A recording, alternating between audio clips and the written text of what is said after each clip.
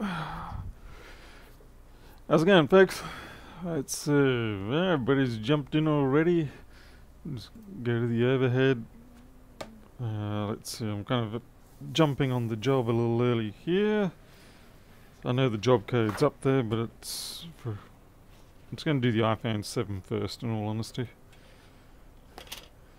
we can deal with these in a little bit. Put these off to the side, somewhere safe, like on the floor.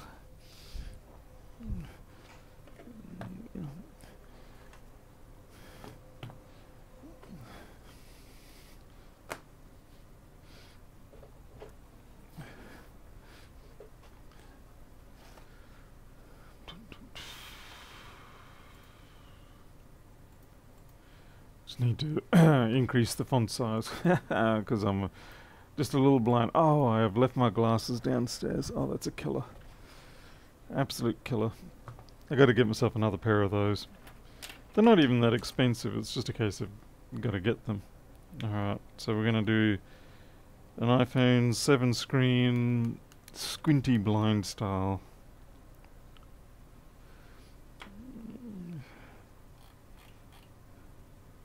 Hey, Reassembly. Who else we got? Martin van Manen. Lockhart. Deurson. Albert. And Keith got a notification. Lucky you. I didn't. I just happened to be here and the stream started, so I got lucky. Hey, Ben Wilson. Oh, this is going to be fun when you don't have glasses and you go to pop these smashed up screens. It's really not a good idea unless you've got glasses. Okay, I've probably worked on this one before, I'm guessing, by the fact that this just came out real easy.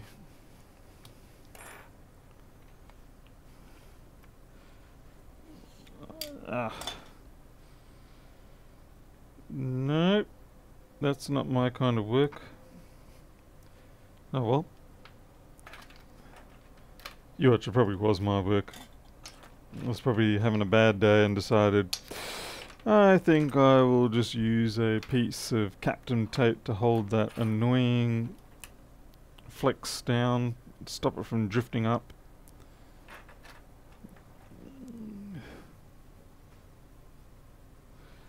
Okay, Christian, thanks for saying hi. So it's better than nothing, isn't it?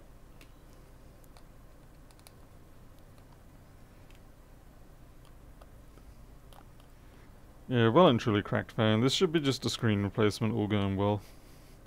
I say should be because far too often you say it will only be and then it turns into some hellish disaster thereafter. Now, what have we got? This is the hard bit with our glasses. I am 99% sure they're Philips. There's no guarantee of consistency between Philips and Tri-Wing and these phones, I've noticed. Depends on who the tech was before and whether they decide to honour the screw assemblies or not. Okay, that's been damaged in a bit there. Not sure if I can use an iPhone 6 assembly on that, or maybe an iPhone 5. Hey Sonia, hey Ian Rumsden. Very damp UK. Be thankful for your water, certainly. Not much fun when you run out of water. Let's see, will this work? This isn't a curved one, but honestly I find the iPhone 5 corner tool more useful than the iPhone 6 one, which is curved. But you got to be careful because it can so easily go wrong and you end up ruining a lot of things. Yeah, I think I pulled that out enough. That should be okay. Anyone see Lewis's phone? No, I saw his bike go up in flames, but I didn't see his phone. Oh, the phone was in the bike, was it? Poor guy. He is genuinely having a bit of a rough time there. I feel bad for him. I do hope he's doing alright. I tried to speak to him earlier today, but he wasn't available really. He was busy doing his other things, which is fairly normal for Lewis. I mean, come on, the guy's flat out busy just running his business and everything like that. He really doesn't have time for some small-time Australian to chat to him. And I don't blame him one bit. Yeah, it seems I've got a screw missing somewhere. Well, we'll have to just live with that.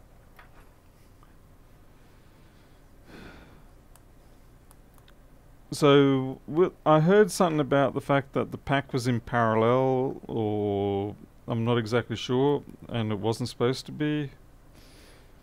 Certainly when...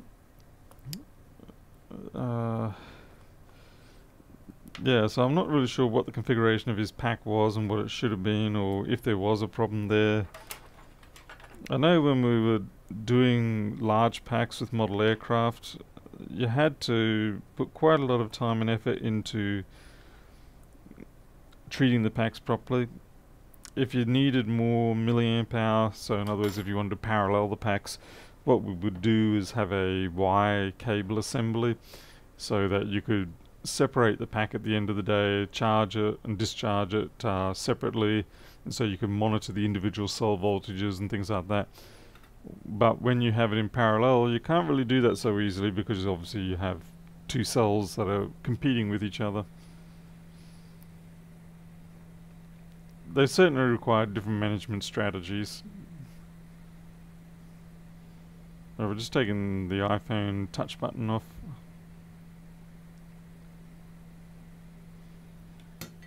Just find a bit of heat. Not 750. Huh, that would kill it. 250 and just lifts up very nicely. It'll drop right out. There we go.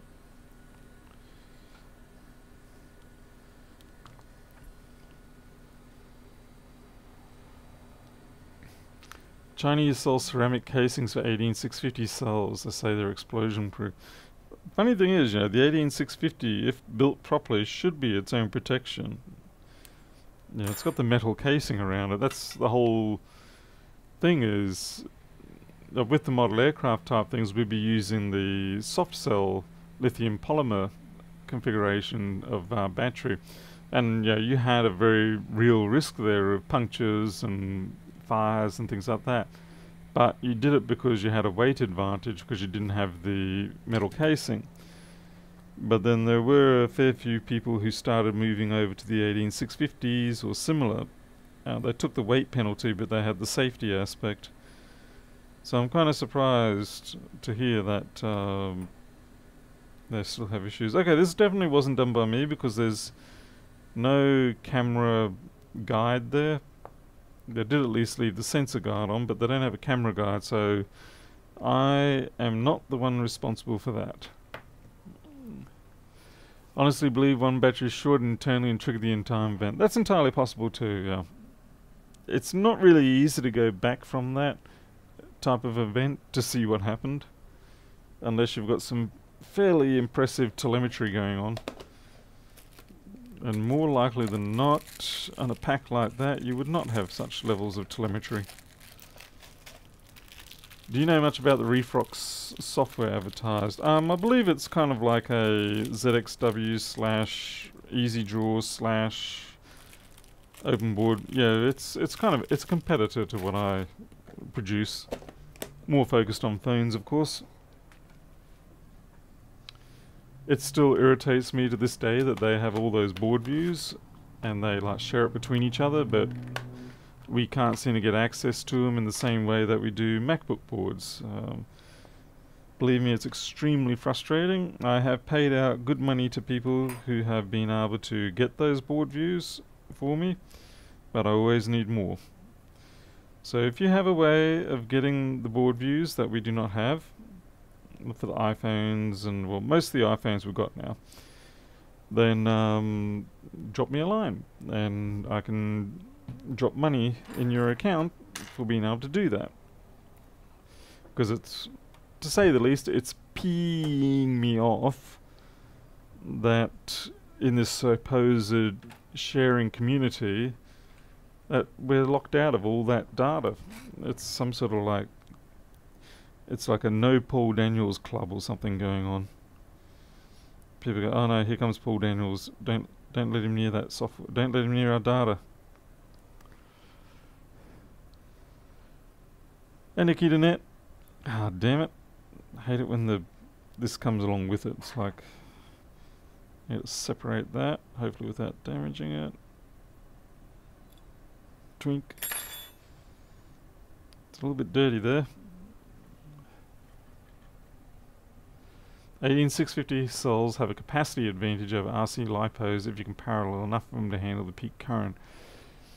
They can, but yeah, you do. There is the space issue. Yeah, I mean, lithium. Damn it. I don't want to get a lot of liquid in there. I just want to. Okay, that's good.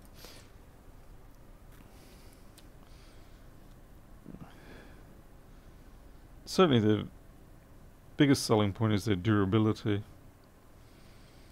You crash your plane in the ground and your 18650s might be okay, but your soft pack ones are probably, they generally aren't. They take a bit of a fold, and you fold them back and you'll lose about 10% of your capacity then, just by doing the fold and unfold. Because all the little layers of the roll-up layers, when you fold the pack or bend the pack, they start to come in contact with each other and things like that, and that's why they can often decide to catch a light. Or at least with the 18650 and other cylindrical metal cells, you don't run into that risk so much. It also depends, you're talking 18650 types or lithium LiFeO4s. Because the yeah, the latter ones there, they, damn it, why isn't that lining up? They definitely do have a capacity advantage, but they're very fickle about being overcharged. You overcharge them once and it's like, that's it, we're out of here, goodbye. Weird, I feel like I've actually inadvertently mixed up my screws here. Not quite sure how.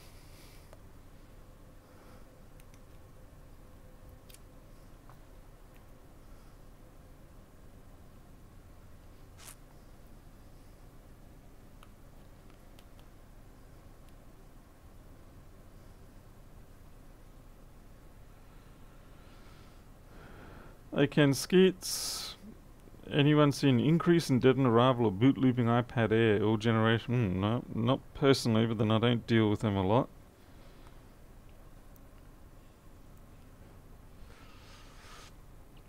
What about the overheating of these huge batteries? Well, that's where the cylindrical cells are very handy, because you have a natural air gap in there, so that helps a lot, whereas your flat pack soft cells do not tend to have air packs. We did used to have to construct some packs with deliberate air gaps in them and do forced air induction through them, but let's see, I'm not sure what Teslas are doing. I'm sure they're on top of that sort of thing. I believe even things like the Pikes Peak Tesla 3 that drove off the edge or something today, they were doing some extra cooling or something that I remember.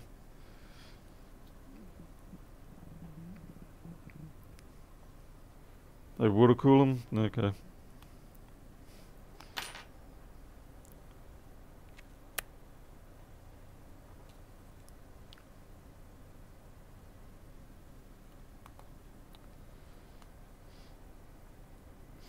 Hopefully in another 10-15 years we'll get to the point where the battery packs will be sufficiently advanced that we don't need to worry about the cooling so much.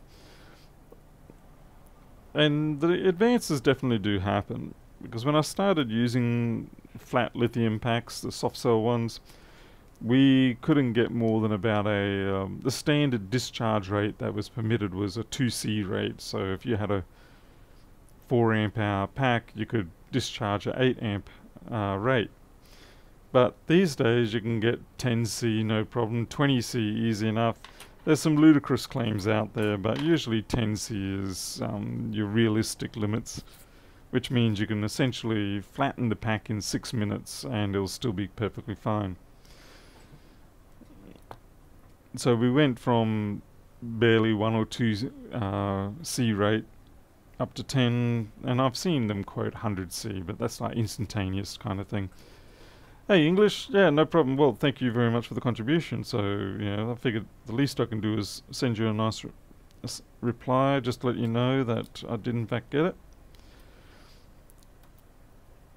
So, yeah, give it another 15 years, and the technology, the manufacturing of those packs, and the internal resistances and such like that may have come down sufficiently such that they don't need to have active cooling systems anymore. At that point, it'll probably be a case of the wiring looms to the battery will in fact be the next target, so to speak.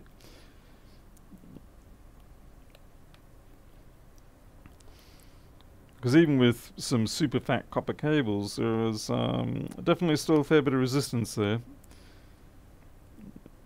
And I imagine for the actual motor drive units, they're using IGBTs. I can't imagine using MOSFETs. For low current levels, MOSFETs are fantastic. When I say low current levels, I'm talking about under 100 amps kind of thing, up to about 100 amps. Once you get to pushing over 100 amps, MOSFETs, even though they can have some incredibly low drain source resistances, even 1 milliohm starts becoming a little bit unbearable. So that's when things like the IGBTs come into play, because they do have a fixed voltage drop across the junction. Beyond 100 amps or so, it usually becomes the more favorable loss to take. So it's kind of funny, we sort of started out with BJTs, bipolar junction transistors, your usual sort of classic things that you think of when you think of transistors for amplifiers, and why does that look, okay. And then we jumped to MOSFETs, which really took off as being better for power, and now we're actually back to the point where we have this hybrid of a MOSFET and a BJT, which we call the IGBT, which is insulated gate based transistor. Not base transistor. Anyway, so it's an interesting how they've come about to that point. It'll be interesting to see what they come up with after that. Tom George, you have to replace an $850 IGBT array in the welder tomorrow. Ooh. Now, how should I ask how you destroyed it?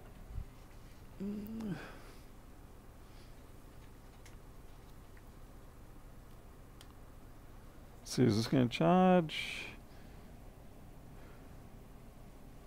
300. Okay, this is charging, so, and I can see the battery icon on there, so that's good. Which means this can go in the trash. Pretty sure the Model 3 is using MOSFETs. They are super high temperature silicon carbide ones. It'll be interesting to see what they're doing there, because the IGBT losses have certainly been superior to the MOSFET losses for quite some time.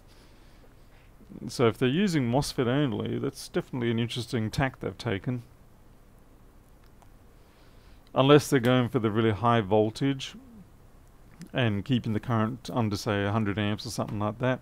So if you go really high voltage, under 100 amps, under 1 milliohm, obviously they just put them in a lot in parallel, then maybe it can work. But maybe they're finding the IGBTs can't switch fast enough at this point for them, or I'm not sure. Hey, warrant stamps. Has 2 IGBTs and an H-pack with shorter base to a minute. No bang, just stopped working. Well, I suppose better than a bang. MOSFET's other problem was always the drain source voltage limitation. So most of the time when you look around for buying MOSFETs for your projects or picking a MOSFET for your project, you usually find the great bulk tend to be limited to about 30 volts. And once you start pushing up above 30 volts, say you go to 50 volts or whatever, you find that the drain source resistance tends to take a pretty big hike, which is why we just generally move off to the IGBTs. 1200 volts, 75 amps. That's a hell of a lot of power. It's obviously not a small world by any chance. I visited a friend who's restoring model aircraft. I was playing with an emulator to fly them. So much fun. Any advice to flying them? I don't know really. I mean, I haven't flown for quite a while now since I closed the shop. Start with something that's probably going to be boring, and then your second and third model can be the one that you actually want to fly. Boring things like old-timer designs. I know it sounds funny, but old-timer designs are really good. Yeah, I think the hardest thing with flying model aircraft, and where a lot of people tend to die or kill their model airplane, is you're flying away, you're doing fine, you're climbing up, and you're going a bit left, right, bit right. But then when you do the turnaround, that's typically when people will suffer a spiral of death, because like with model cars, when you do the turnaround, you've obviously got to mentally switch your left right according to the fact that the model is now flying at you. And that's okay for most people until something goes up with the plane. Maybe you get a gust of wind, or maybe you're trying to avoid something, and then you go into panic mode and you start going in the wrong direction. Once you start going in the wrong direction, that's it. You go into the spiral of death, because you actually start pushing harder in the wrong direction to try and get out of the fault that you're in. So if you actually get into those scenarios, just take your hands off the sticks, and if you have something like an old-timer model or a trainer, it should theoretically right itself and keep flying and give you a chance to get back on, get your brain untwisted and keep flying. But I mean, they're so cheap these days, and everything, it's like $150 and you've got a fantastic model aircraft that's dead easy to fly. When I started model aircraft, probably maybe 40 years ago now, it was very expensive process, and it really hasn't been until the last 15 years that things have become really cheap.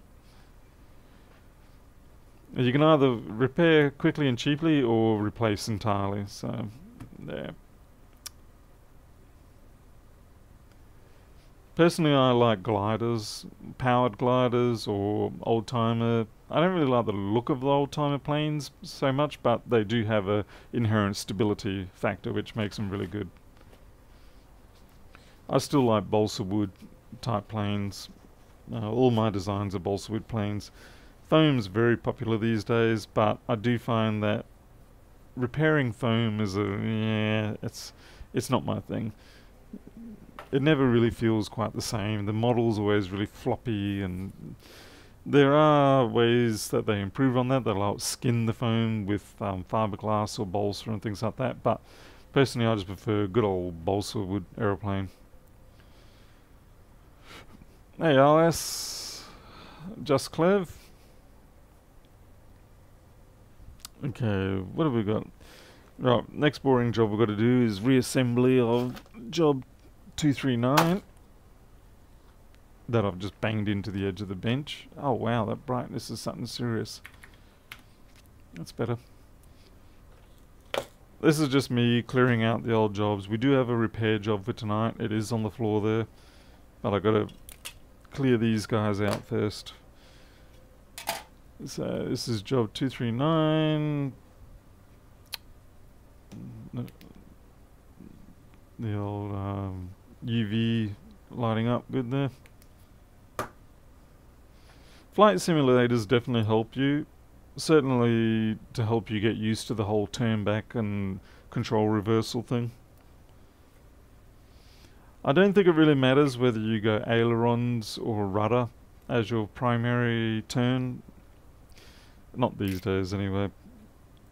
I think more people tend to have a natural preference towards aileron and elevator combination, and you really just using the rudder then as a just as a bit of a make the turn smoother type thing.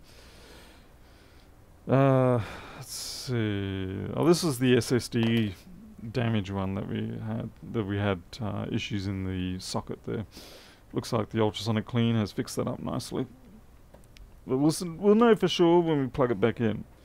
The SSD itself has got a bit of damage on there, but we did clean that up.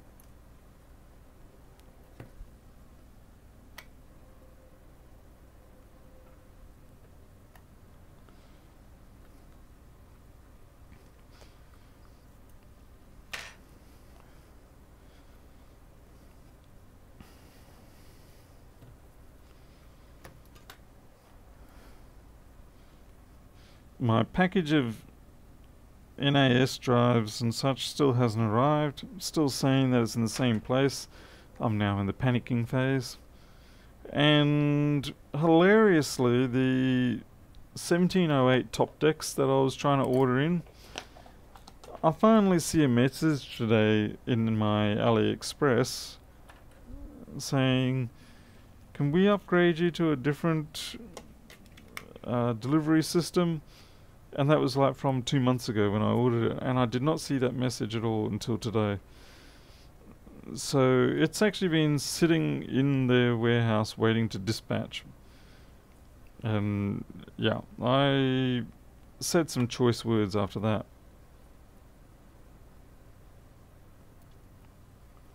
And Nick Vasey, teach your wife to reassemble these machines. No, she's busy with other things. She's busy socializing kitty cats and making me delicious sandwiches when I'm being a good husband, not on demand.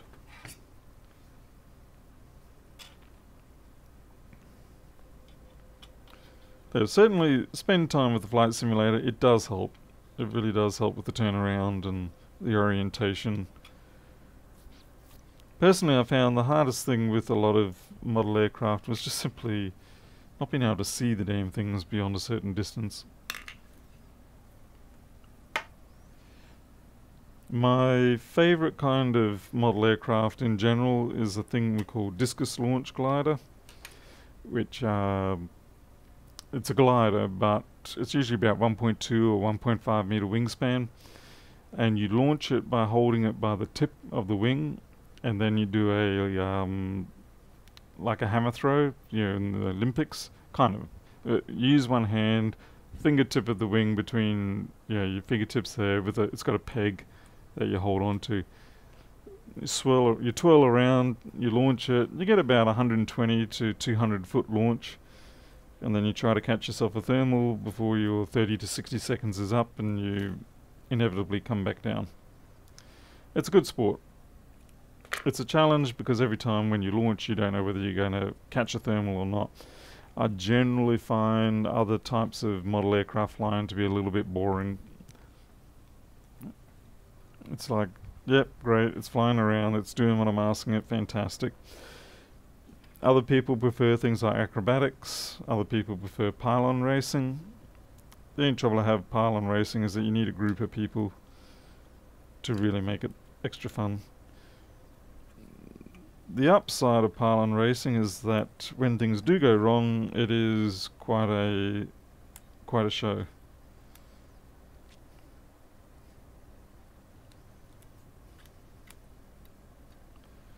Okay, why is this not...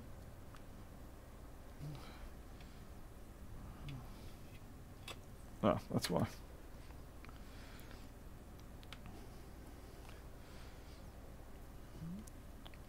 Pylon racing is, in a way, more of an engineering race. It's a case of trying to build this plane that will go very fast, have very low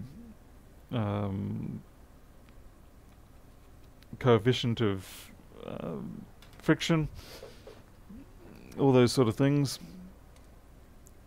but also very strong, so that when you pull around the turn and do some impressively insane level of G's, your plane doesn't just disintegrate around the corner.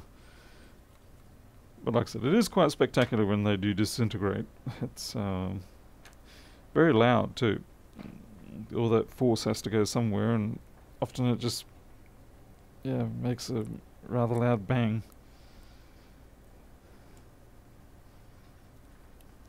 The speeds are around about 300 up. The next level up from that in terms of insanity is what we call dynamic soaring. And dynamic soaring is not like with a handsaw cutting up things.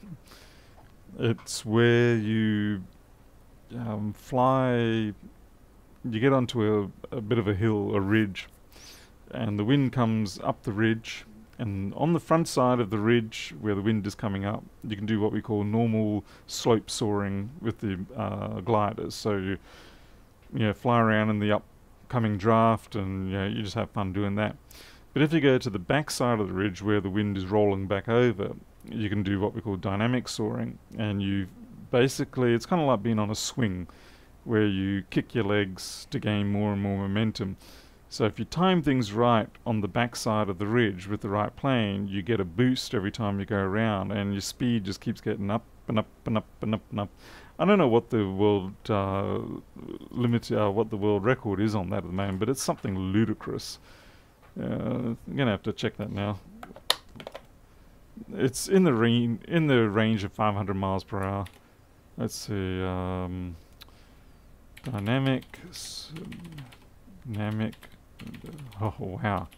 Soaring speed record. 505 miles per hour is currently the speed record. Gee, that is crazy.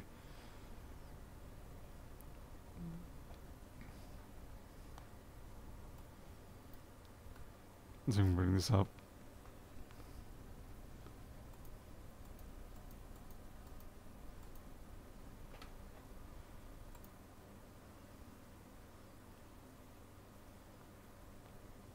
You barely can see it, but it's there. Yeah, that's not sped up. But it's just insane how fast they go. But it's a little bit repetitive, going round and round, but I suppose the challenge is, manufacturing that plane to not blow up into a million pieces.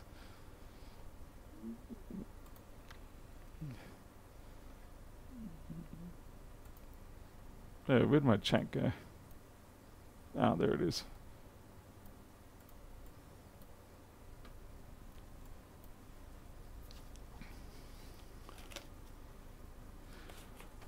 Ben Wilson, silicon carbide has lower switching losses than IGBT. Also, silicon carbide MOSFETs have lower conduction losses at low power. Okay. No, I haven't really looked into them much, because the last time I was doing designing, it was IGBTs was being the big thing, and I didn't see much in the way of silicon carbide. Certainly it was never within the realm of the kind of work I was doing. Hey Jimbo.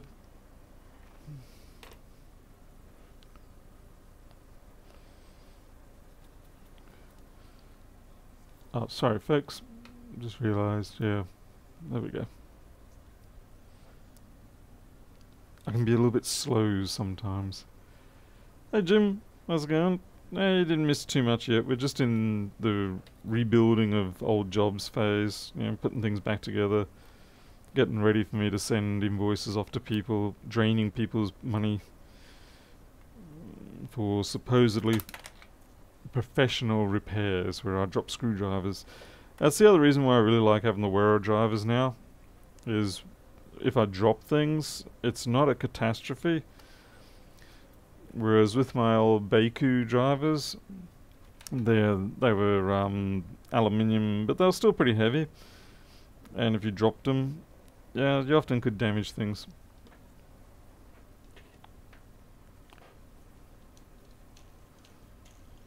Just be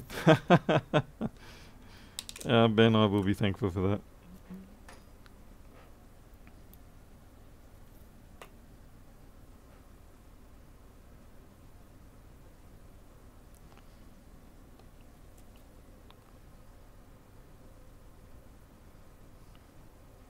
Have you flown flight gear? No, I haven't. I do remember flight gear getting started when I was pretty much just getting out of the market.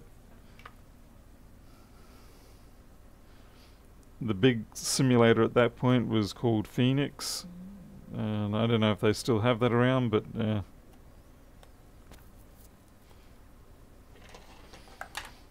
Just thinking, wonder if I can find... Let's see. I'm just going to see if I can find my old discus launch video. YouTube.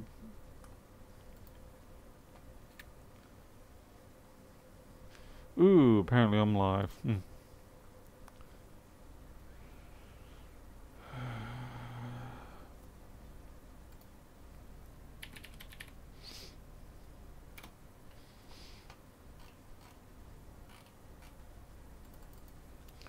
DLG. Yeah. This is give you an idea of how low quality old this is. This is low quality.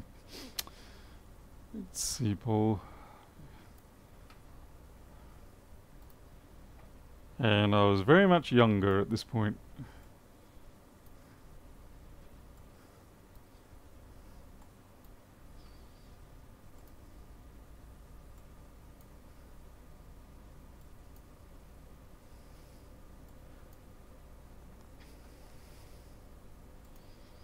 There we go. This is me probably 18 years ago now.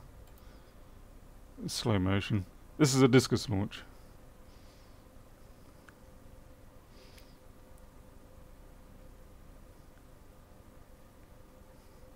And that was filmed with an old tape camera. The hair's still much the same, just pulled back. Okay, enough of my own reminiscing. Let's get on with the job.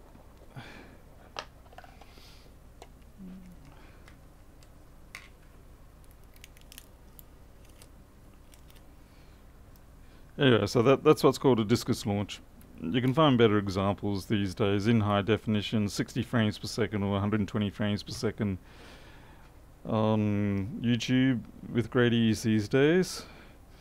And yeah, I think that was an old Sony 720 or 576p DAT tape camera. It was a pretty good camera, but compared to what you do these days, yeah.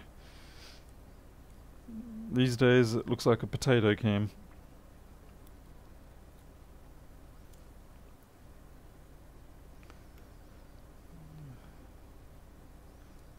I do wonder how the world is going to handle the next 20 or 30 years in terms of social media, for the fact that you're going to have all these kids growing up with full high definition videos of them and high quality photos of them in their youth and things like that.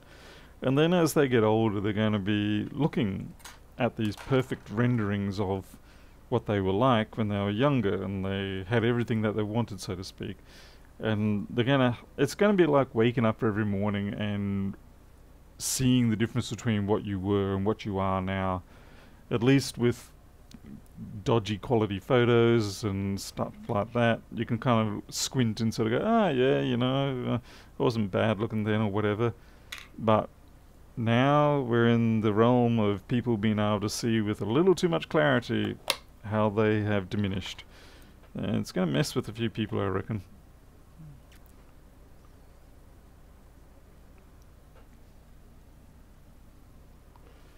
Hey Wade, how's the Nightmare 20? The Nightmare 21, I have a feeling, is probably a destroyed CPU or internal SSD. because I have seen that there was liquid damage on the VRMs and things like that. So that's why I'm thinking it's not responding to the Apple configurator. The DFU mode will come up, but then I was talking to Pilnov and he was telling me this, but then the SSD can't come to life and things like that, so it just sits there and it says, well, I don't know what to do, I can't talk to the SSD.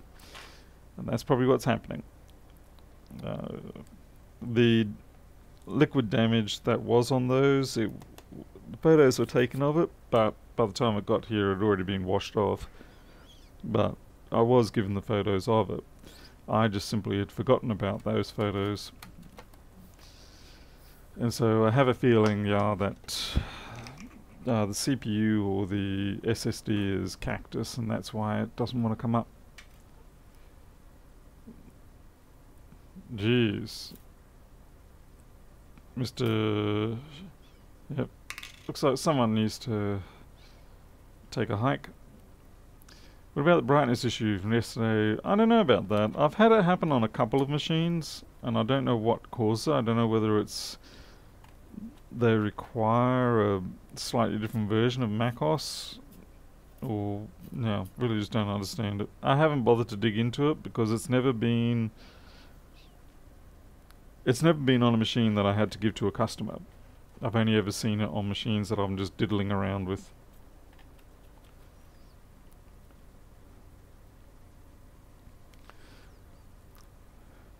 Dorian Gray syndrome.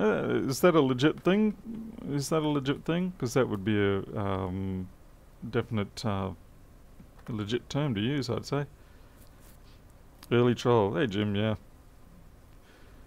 All the retirement homes were full of people hanging out on VR doing fun stuff. Yeah, hopefully that will be the case. We'll get ourselves into the whole Wall-E scenario where we're just blobs hovering around on our chairs, enjoying our lives, oblivious to our reality. Then you could pull the whole Matrix thing and say, what is reality?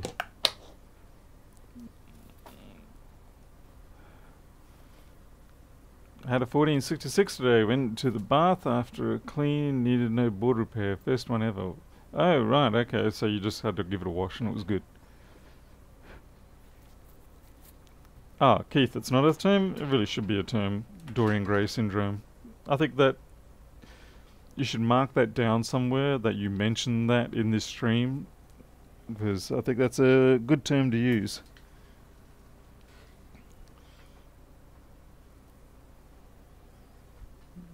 Or at least I think it is.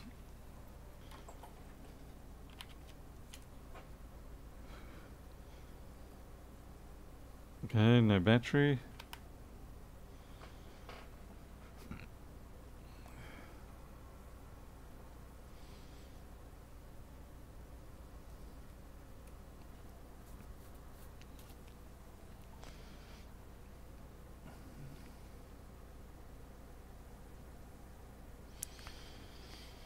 It would be nice if we could live our lives a bit like in Inception.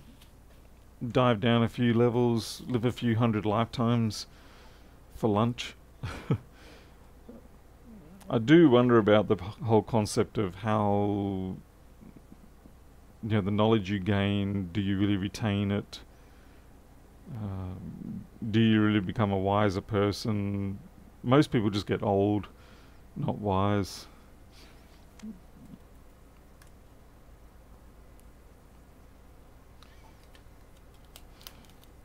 I seem to be heading down that path. Okay,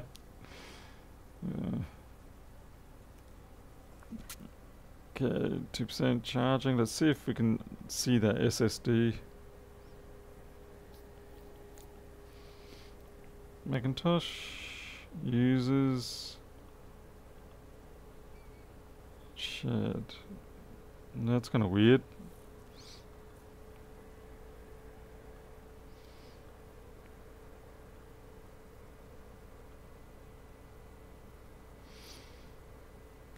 Old habits are hard to break. They are, and yes, they do actually become harder as you go. I still managed to stop myself eating ice cream. That was difficult. Someone smuggling tobacco leaves in Australia aboard a TV program. Why do people even do that?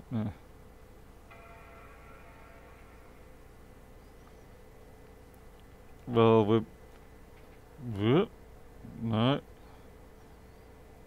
Your computer restarted because of a problem. No, that's fine. Acceptance of things you can't change. What? Your computer restart. Okay, looks like this has got an issue with the solid state drive. Yeah, it's having a rough day.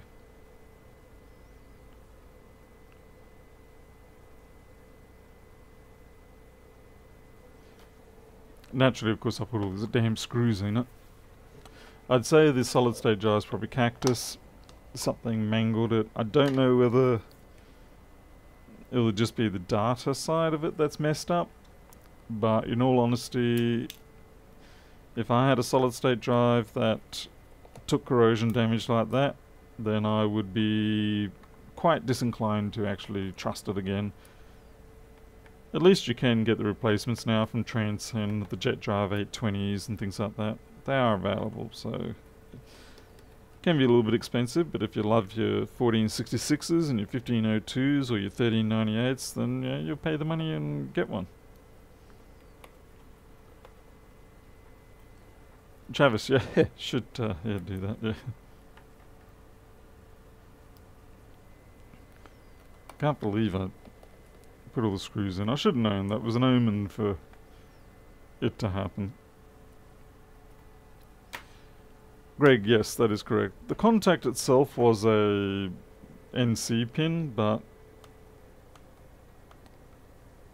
it could have been enough to bridge across to something else. So what I'm going to do is I will test with a known working drive of my own and see what we get.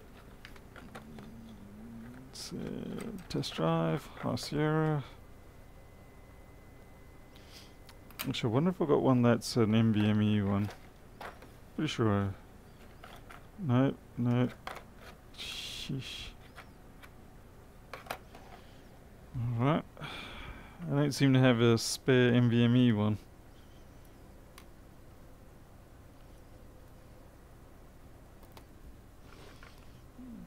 We'll see how this goes.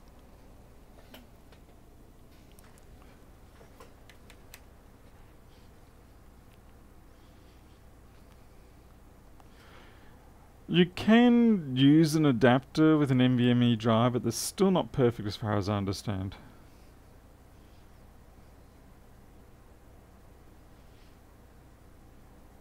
Oh, do I have to switch this on?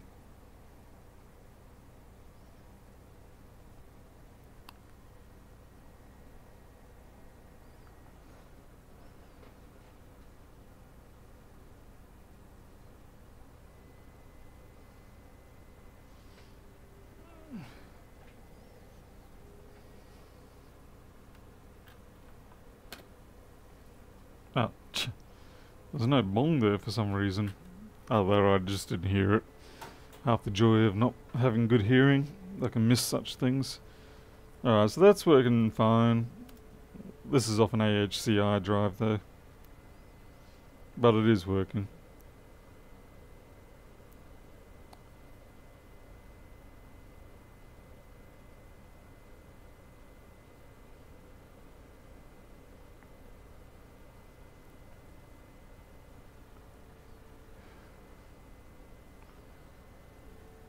Kind of curious to see now whether this can be read in my iMac.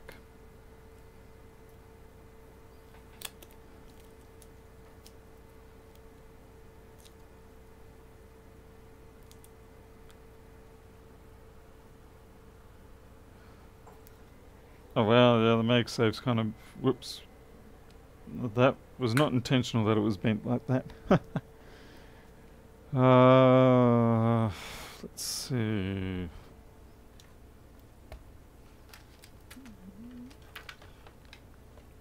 Okay, make sure that's not plugged in. I do have both USB and Thunderbolt versions of these adapters now. which is kind of handy. Sometimes you just find one needs the other, so you want one or the other. Okay. Just let's see. It's almost like I need a camera up here now.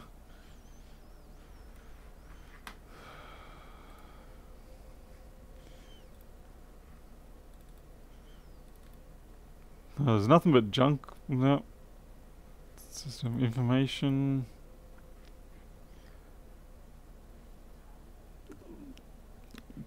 $250 gig drive, but it's got 65 gig of available, so there's something going on there, but it looks like the file system's corrupt.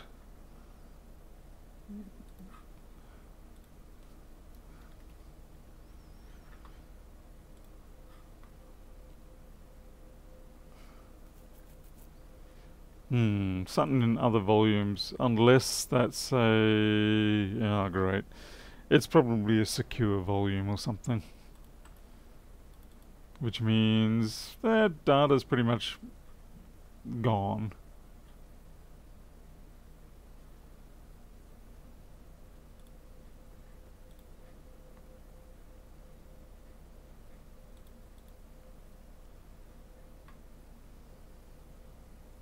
Yep, that's a goner. Yeah, well, not so much for that. We'll just pack this up. Hopefully a current backup somewhere. Probably not, but hopefully.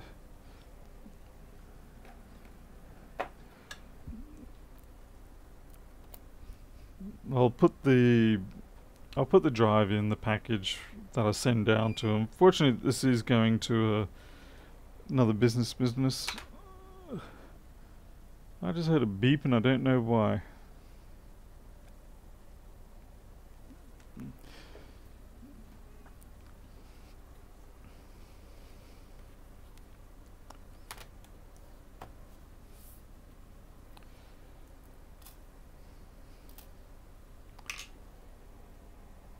Normally that beeps from the Hacko soldering station, but that's not showing anything.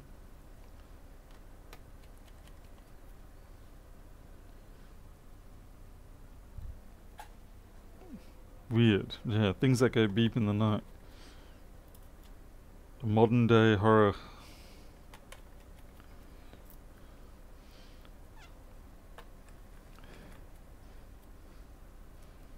He was just getting to the end of the final episode of his Netflix series, and suddenly the router beeped and restarted. No, because it doesn't really count with Netflix and Stan and things like that, because you could just get straight back where you were when it comes back up. Not like the old TV days where if you lost your power during a storm or something like that as they were broadcasting the final episode of a series. Yeah, that was torture. Alright, so 239.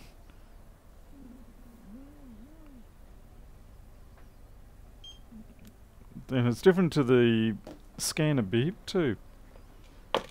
Hacko, the possession. Yeah, that actually sounds about right too. It sounds like a legit name that you could use for such a movie. Let's see. Client SSD showing large consumption of space, but data not visible. Machinery. Paired boots fine from CI test SSD. Job note submitted. Great, that one's off to its home for tomorrow. What do you... SMC. Oh, I've got an SMC issue on as well.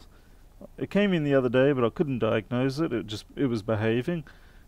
But so I had to check back on that. I think it was on video too. I had to check back on that, and it turns out it's a bit of an intermittent issue, which means I'm just going to love that.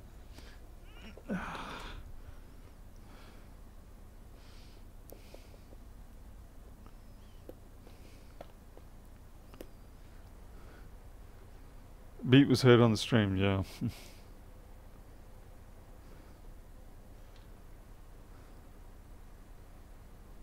So, Greg, you decide to axe the TV.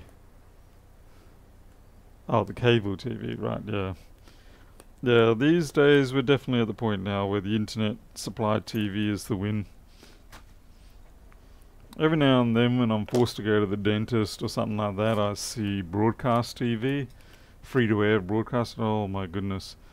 I am glad I do not watch that stuff. Okay, so we have a 1398 here. Computer very dusty, perhaps some of the chips cooked, no signs of life. Okay, so it's a dead one. We're going to go over the top. Let's bring up our code. Brightness has gone to hell.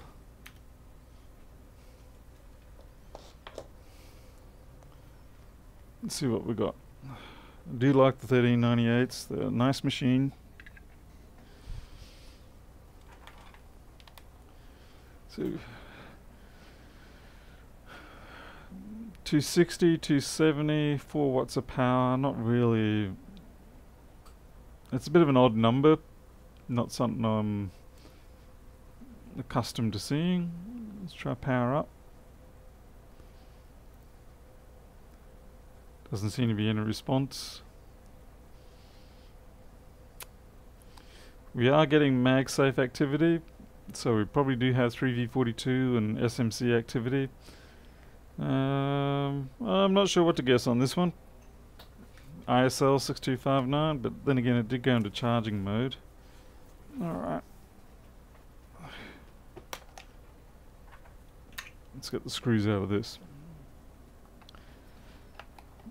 Clock fault.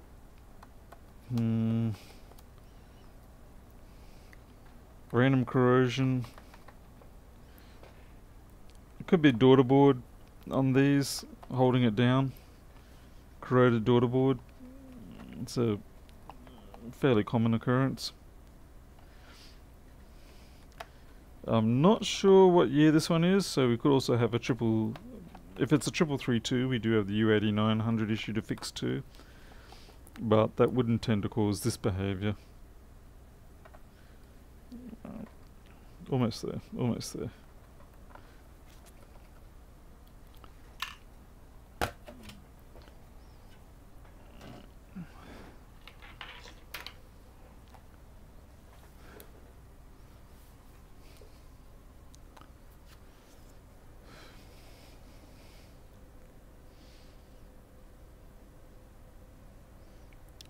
I think the battery's been replaced. And yeah, it's not really sitting in properly anyway. Not that it mattered. Get the SSD out. Hey, where'd my...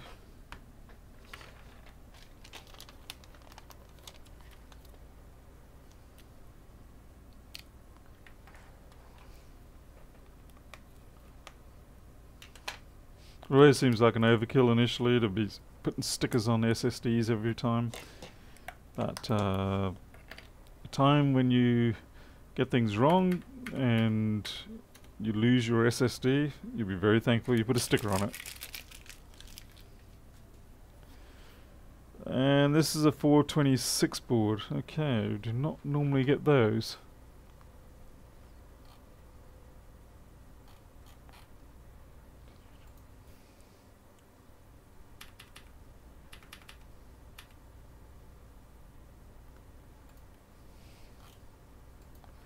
Eight two zero 426.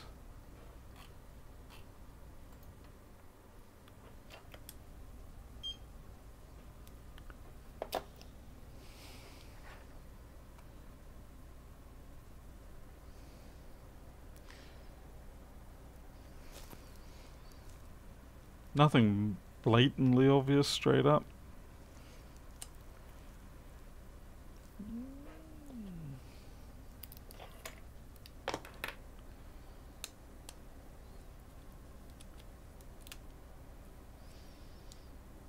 Interesting. Normally that cable should go over the battery, shouldn't it?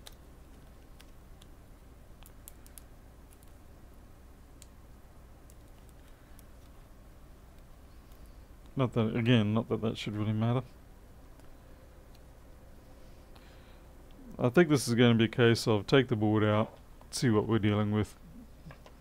Is the water marker under the SSD red? No, that doesn't actually have one. It's a test point.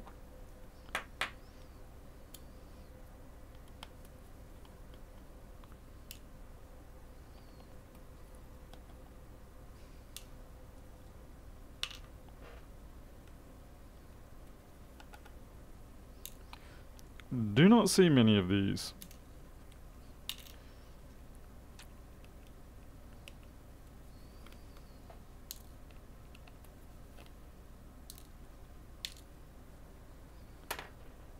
There certainly seem to be a good number of iterations of the 1398.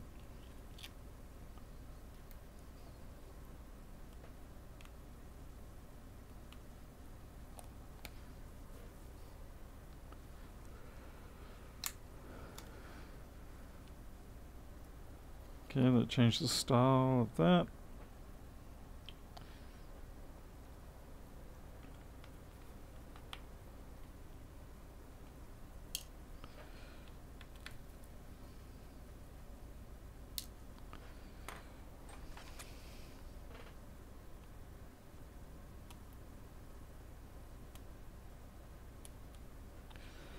They didn't change the fact that it's a major pain in the butt to get that camera connector off there.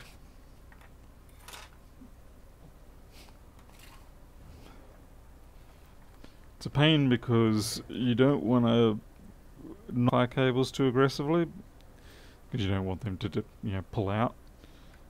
Like you don't want this part to separate from the coax. It's just an awkward way they've done it.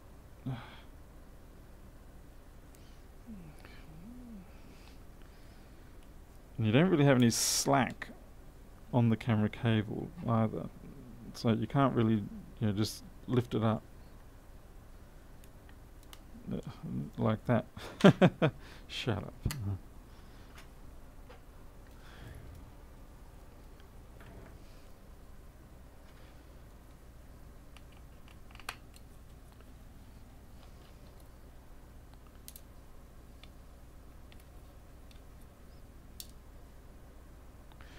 We'll leave that connected. Test, yes, test. Okay, 2 long screws go in the middle here. That at least they've kept consistent. Ah, come on.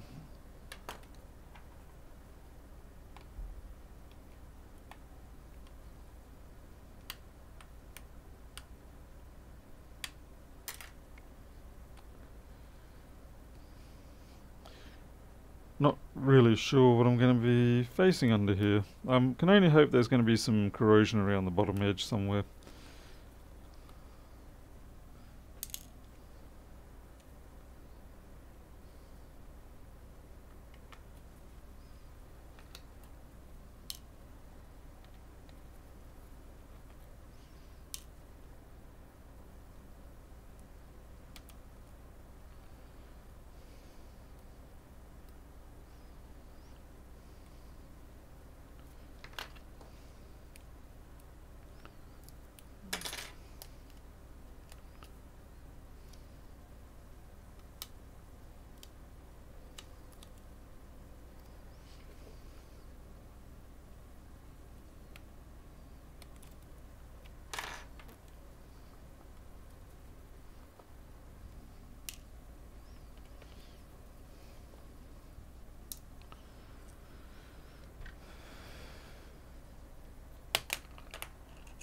Do not do that. That could have gone into the battery.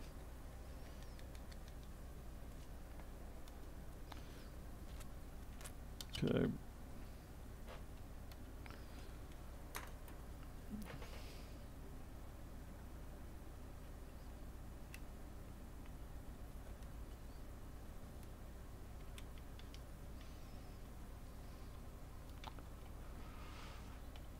Probably just some shorted MOSFETs. Oh yeah, oh, no trouble at all. Just because we had luck last night does not mean that is going to continue tonight. Yeah, I'm still a little bit shell-shocked over that bit of success.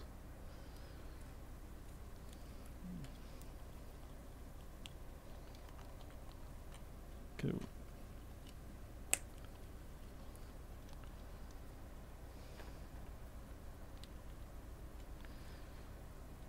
Trying to see if I've got a hidden flex somewhere holding this down, or whether I've just got... yeah. This one here.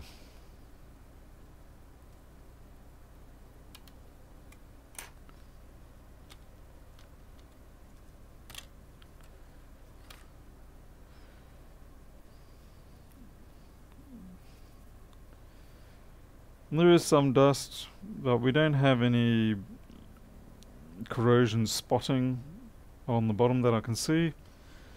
Not to say there isn't corrosion, but you know, that's often a way that you can quickly see if there is anything amiss.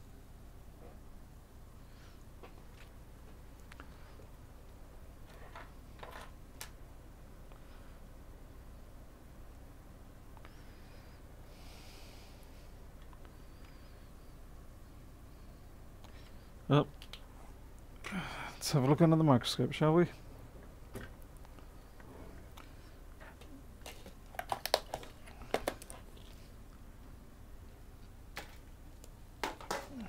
Just take the heat pad away, since it does tend to inhibit the free flowing of the board.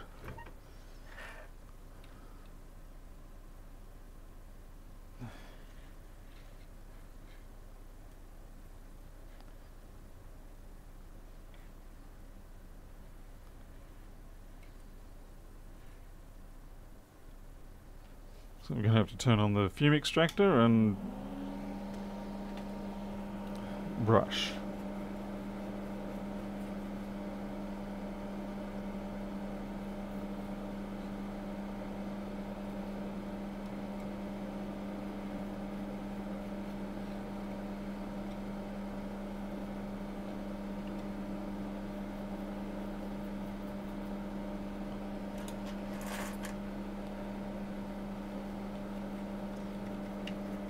I see now that they protect the GPU area with the underfill.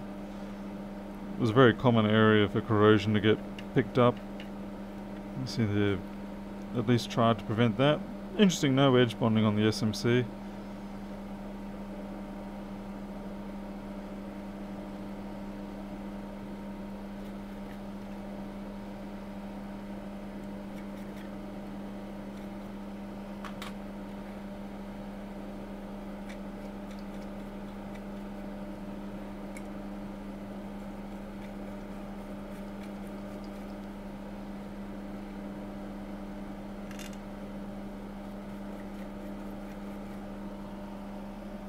Ah.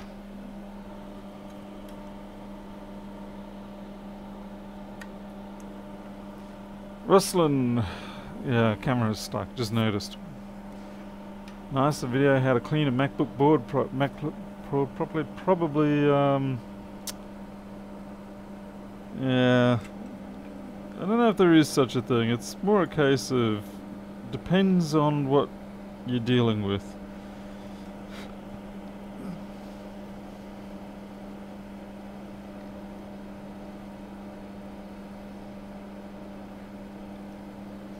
Ideally, you get away with just brushing the dust off.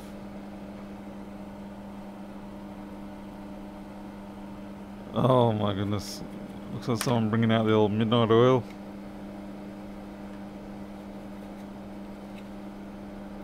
I actually went to one of their concerts.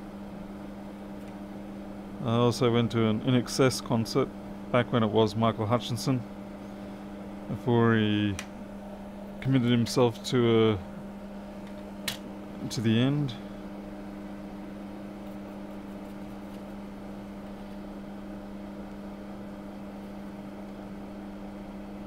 Okay, we've got a solder ball there. That doesn't concern me.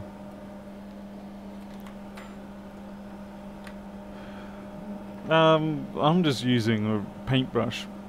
Uh, yeah, just a soft head, well not even soft head, regular household, what is that, a half-inch paintbrush. Sometimes I use a 2-inch paintbrush.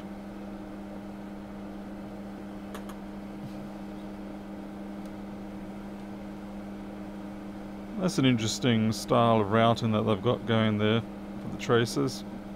Obviously to keep the timings right. Yeah, you see these balls are popping up everywhere, but that's manufacturing. That's not...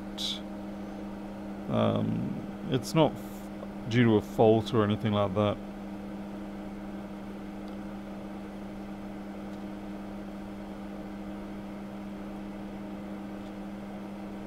The 3V42 circuit looks okay. Our input resistors don't look burned. This is going to be a fun one. If I'm not careful, if it doesn't deliver something to me soon, this is going to be a rabbit hole. If I'm not careful. Not sure I want a rabbit hole.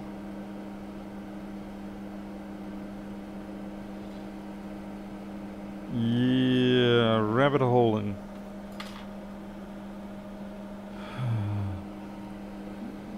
Solder balls of course happen. These do have the VRMs in them, but I don't know if the VRM will be quite at fault again.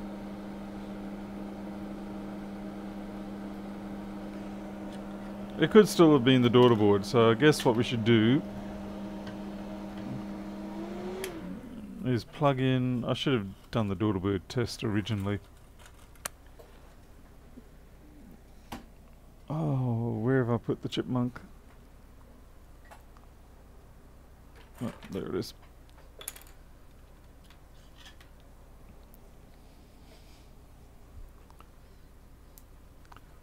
Hi, Michael-chan. So we had a momentary power up there. That means we've probably got a short somewhere. Okay, let's watch the current when we connect and see what happens. No, maybe not. It just seems to go to 260.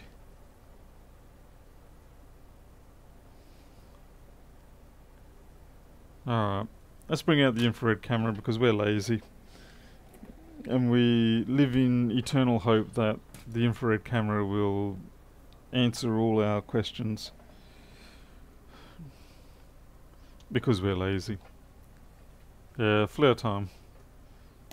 I have a feeling it's possibly not going to really give us anything, but we'll have a look.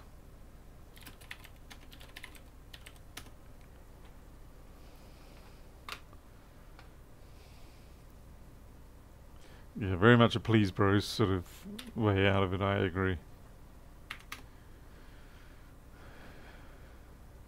First thing I could do is actually get it to synchronize with it.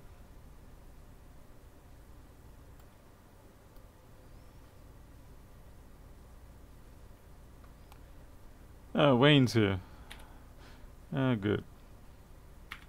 I'm sure he's dying for everybody to say hello individually.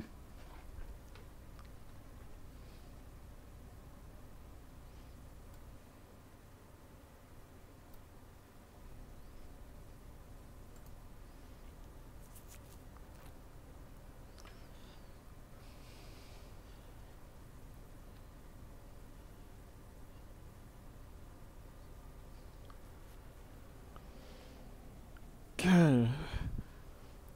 See if anything pops. We'll just adjust the alignments here. That should about do it.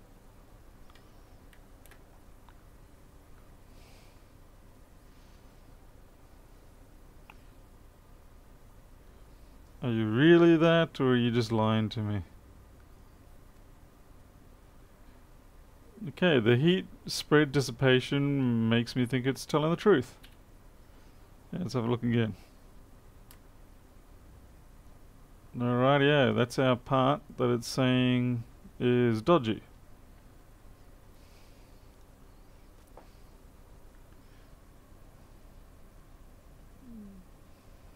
Okay, I'll put my finger on that and see if it gets warm. Yeah, it's warm. Yeah, okay, that's warm. Which is not good because that's actually a MOSFET, I think. But it's not so much that will be faulty, but rather it's going to be an indication of what something is faulty. Let's see. I'm going to bring up Flexboard view.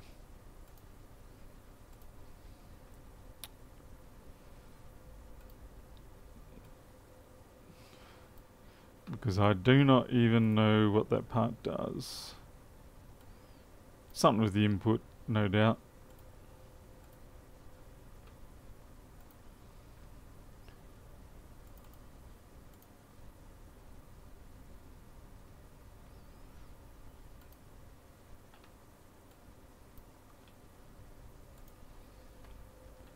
Okay, so that's up here. And I'm trying to think, it's this one here, I think that was cooking up. 7130. Oh dear. Okay, that's to our PP bus G3 hot. So does that mean we've got a short on our PP bus?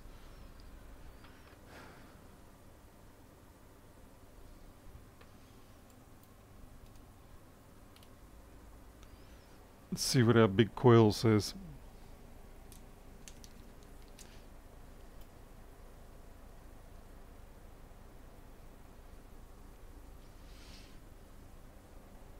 Give me a little distance here, please.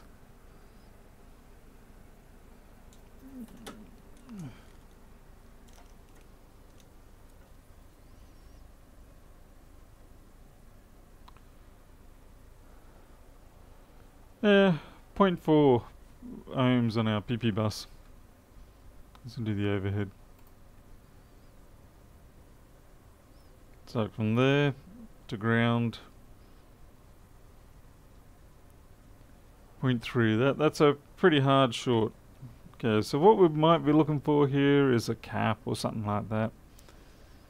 That's decided to have a bad day. Go back to the infrared and see if we can see anything else lighting up.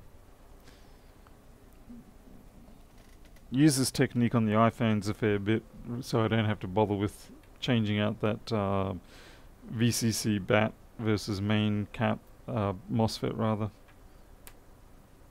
Okay.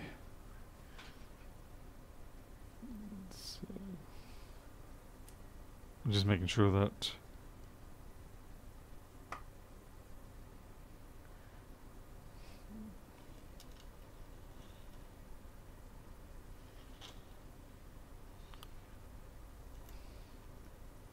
it's pretty cool how it tracks that. Okay, flip it over, see if there's anything on the other side that might be feeling a little cozy. Okay, what do we got?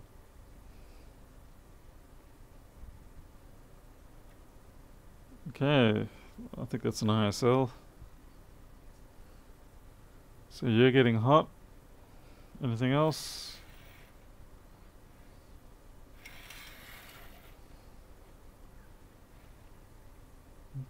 No. I'm going to guess that's an ISL 9625 or whatever it is.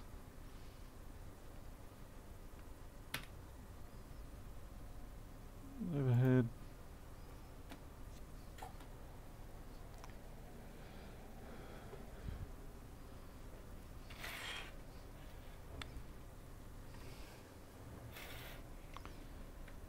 $6259. Yep.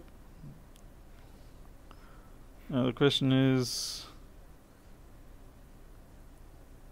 it getting hot because it's faulty, or is it getting hot because something down the road is causing the issue? Now, if we have a look at the schematic again, not that one, we could see we could take out the L7130 and be able to find out, you know what, we'll just take the fuses out and see which side it's resting on. It's probably going to be on the system side, of course. So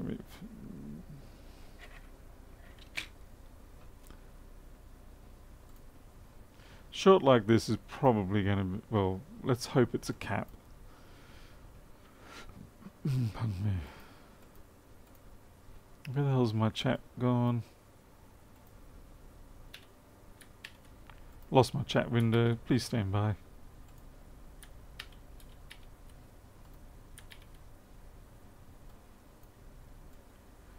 Not there.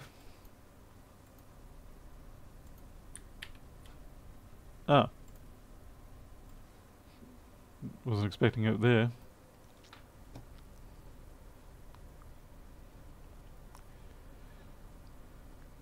Hey Jason, just saw you there.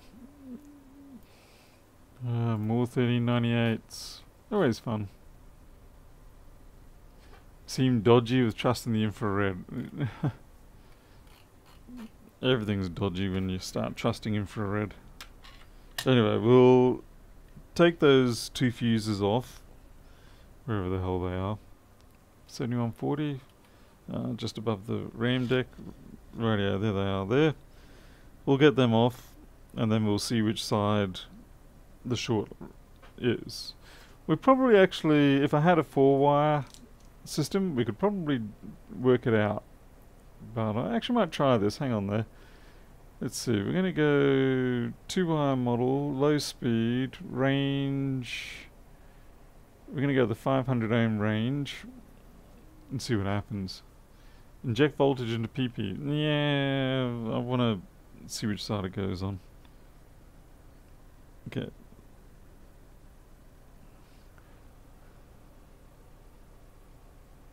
See what this stabilizes at.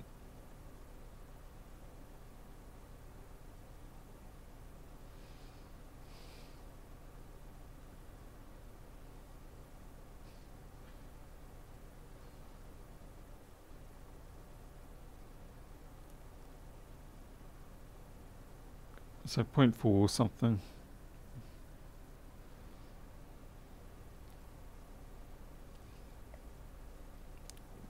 Not too close to tell. No. A 4-wire resistance test, we would have been able to just extract the resistance from the of the fuses and then see which side was actually the lower resistance. Anyway. The only thing I don't like here is that the RAM's right there.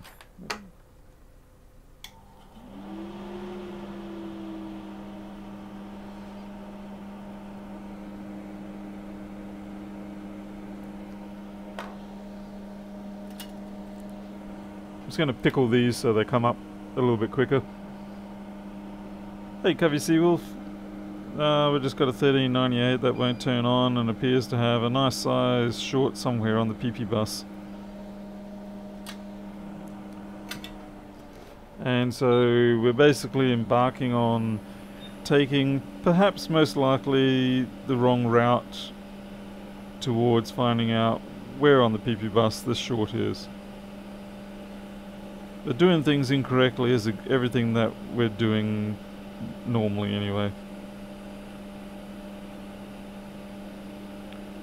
I do find it interesting that they've gone for the 2-fuse technique here. I don't know why. I'm not sure what the justification is.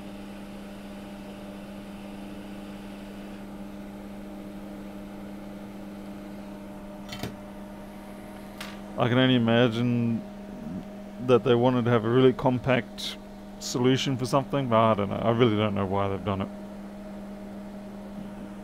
But I am curious, so that... what? Damn it. That was holding up very well, and then all of a sudden it decided to not hold up so well. That's unfortunate. I really should have taken that off originally. My bad.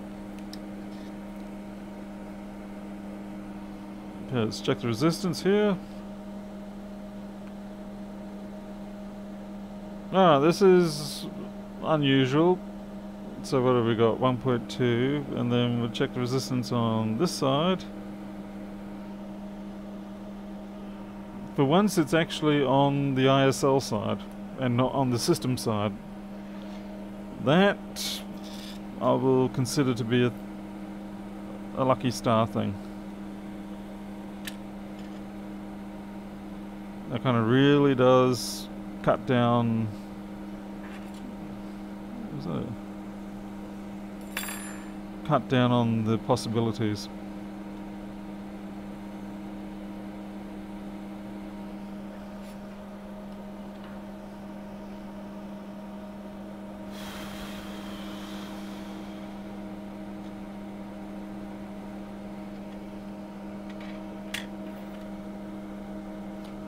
I'm just seeing if we could see anything visually, like a cracked cap or something like that.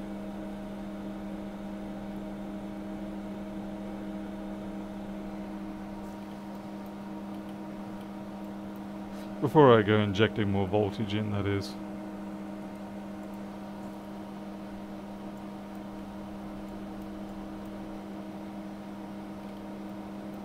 A lot of corrosion around that larger one.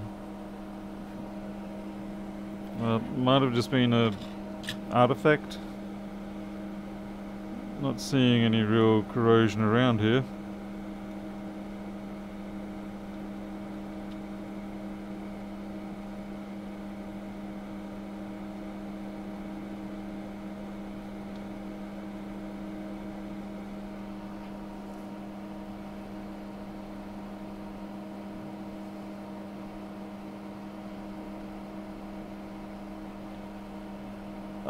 It's wait, what are you looking at? C7133.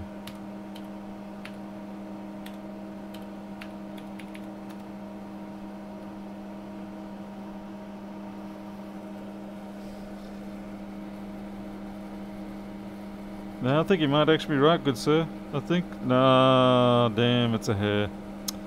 That actually looked pretty damn convincing, if you ask me.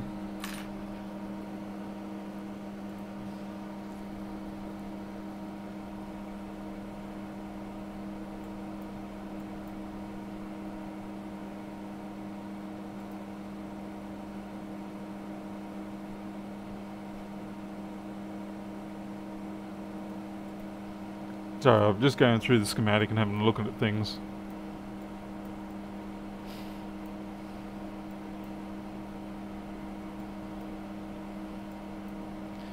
There's really not a lot that it could possibly be. C7140.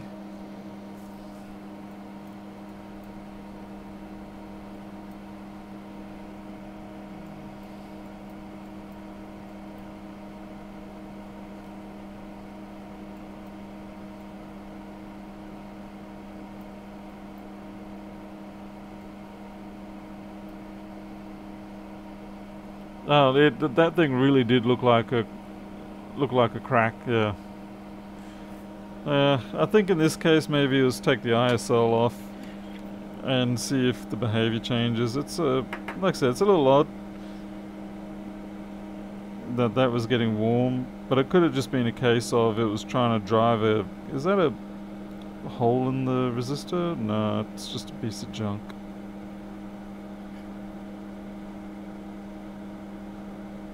It could also be that whatever it is that is shorted is of sufficiently high, sufficiently good short that we can't really see what's going on. Little cap at the bottom. Are you talking about this brown one?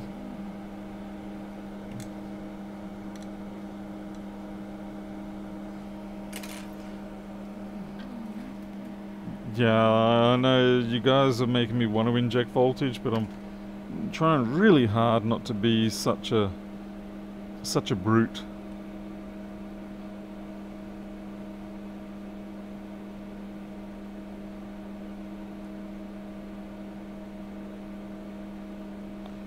Better hope it is a component and not the board, but then if it was the board, it would probably show up.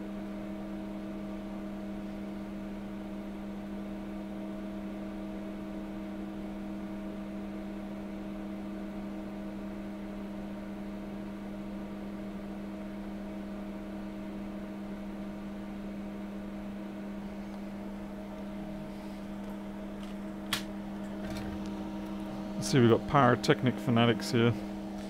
Let's see what it does now when I plug the power in. Still just pops up, Gets dragged down. Alright, ISL's coming off.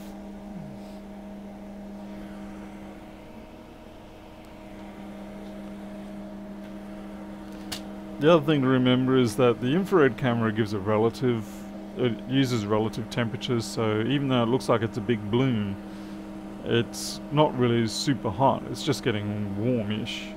I mean, okay, it felt a little hot on my hand, but it's not like it's catch on fire temperature or anything like that. But it just looks like that because relative to the cooler board around it, it's not a high temperature.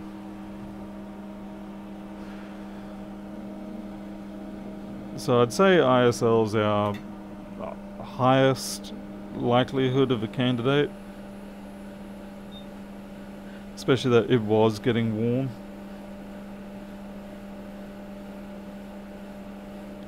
Although it doesn't explain why the MOSFET was getting hot, unless what was happening is the ISL couldn't switch properly and it just kept that ISL permanently on. Which, if it was really doing that, anyway, we'll see what happens.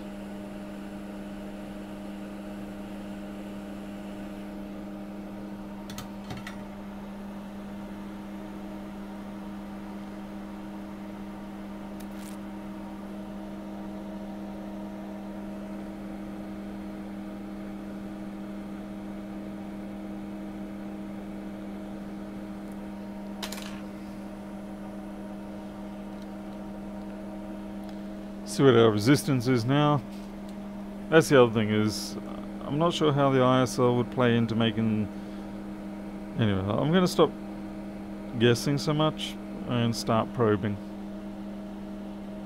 That's a dead set short still, so we can't blame the ISL.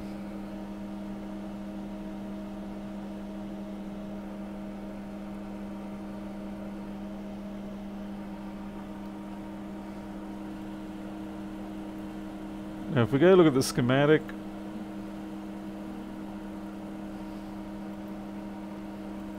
yeah, so what's happening is we've got a dead short showing up here. We've taken the ISL away, so we could be shorting through this MOSFET, or we could be shorting through any of this gear here.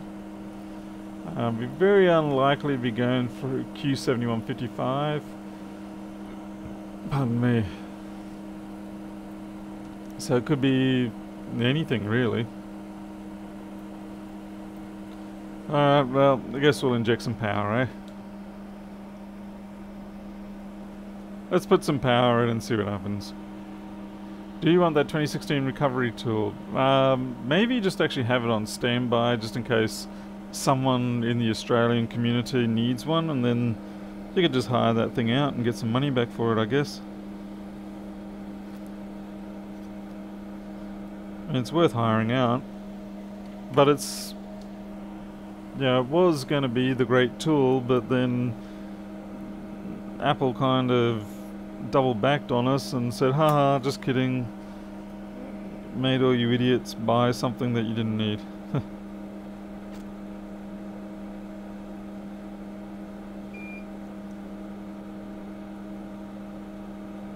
It's not really the best place to put this cable, but it's the most convenient based on where my hands are right now.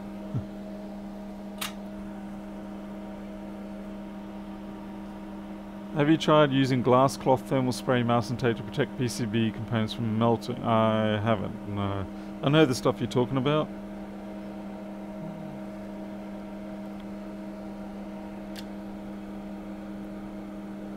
Kind of tempting to put it in there, but that's actually a pretty awkward angle to get in. Yeah, okay. Guess we're putting our ground in there. I could use a clip,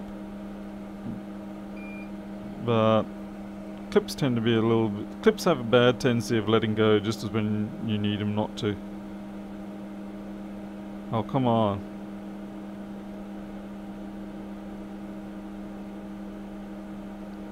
Okay, That's good. No cam.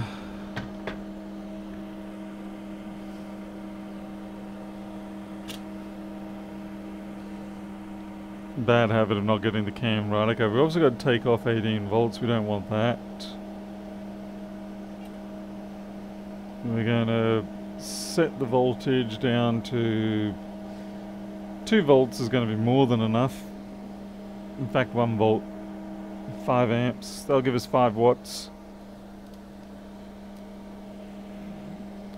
And if we can't find it with 5 watts of heat, then we'll consider increasing it, but 5 watts of heat should be plenty.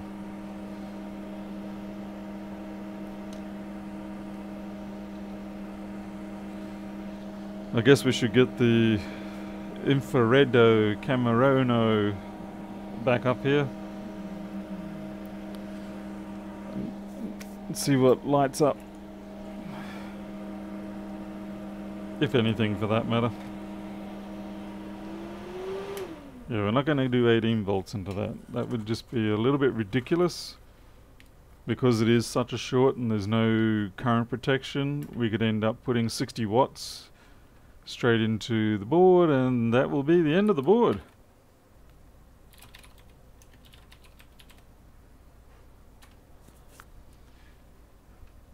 And I would be very sad. Alcohol and touch, but people want to see the infrared, that's the thing. People like the toy.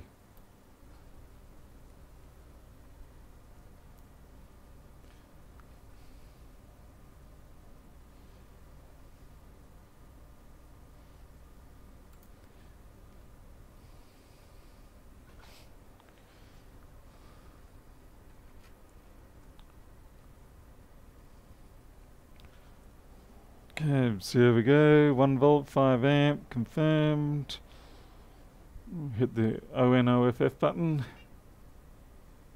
And bam, right between... That's the MOSFET again. Either that or it's a teeny tiny cap in there.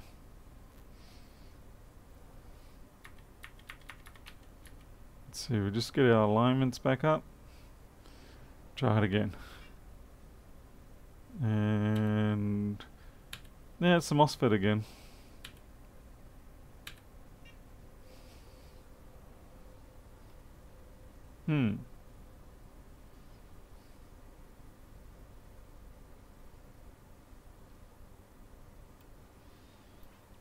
We got bad MOSFET.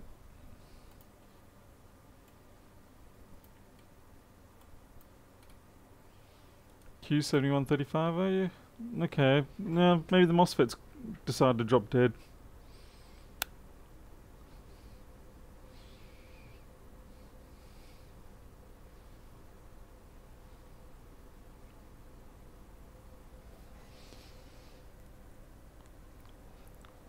I'm just going to do an alcohol confirmation of this to make sure I am looking at the right part.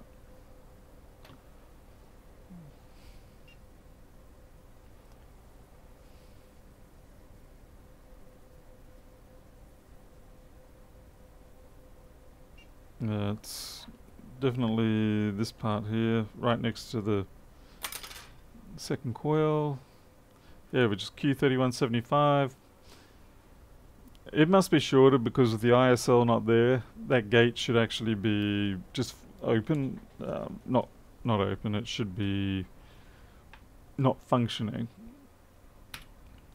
So the fact that it's shorting means it's basically given up, so we'll have to get a replacement for that. And that will probably be the cause. At least I hope so. Let's see, overhead.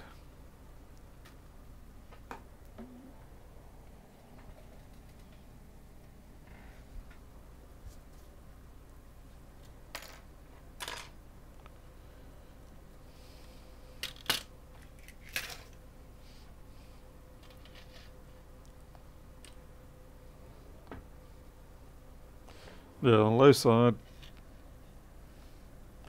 So it was this one here again, which is the one that originally I think came up. I think I got thrown thinking it was this one, but I think it was this one that was actually at fault. when I originally looked at it. Okay, so we need to get that off. And the only real part here of concern is going to be that connector there, so we'll just give that a little bit of a shielding. Not much. Okay.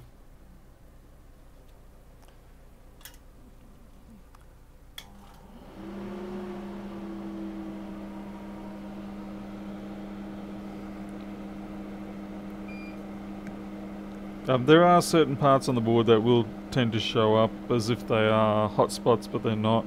That's just because of the the reflectivity. And that's why I like that I can just sort of adjust the alignment on the image. And so usually you just find whatever's showing up bright when it's off and make the alignment so the pattern fits.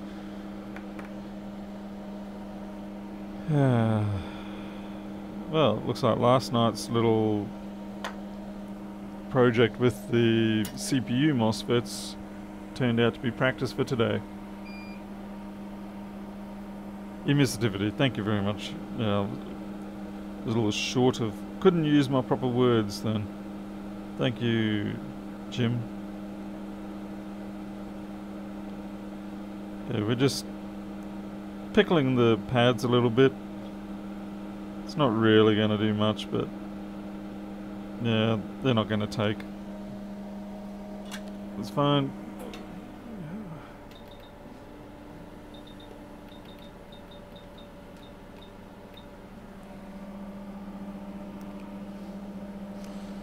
So there we go.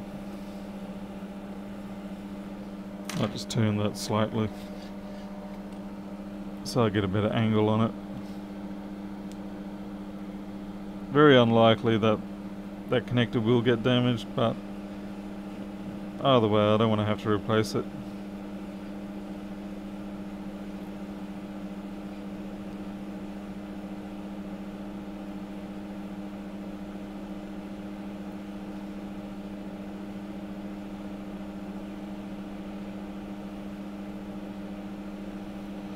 In a lot of these cases, when you're trying to remove these sort of parts, getting the board warm is more important than the part.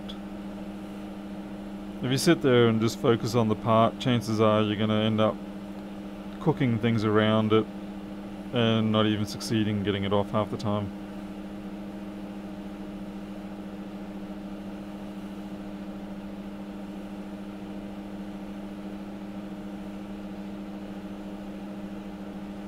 I'm using a lower air than what I would normally do with MacBooks. Normally I run around at 110 litres per minute, but for this sort of stuff I seem to find 80 is my preference. There we go.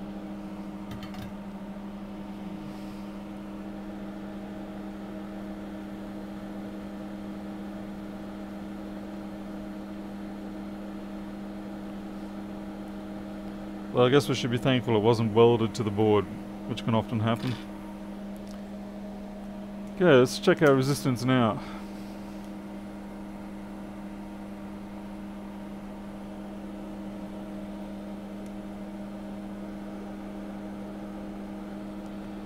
Okay, ground and the coil. I think we're good because it's showing overload. Auto.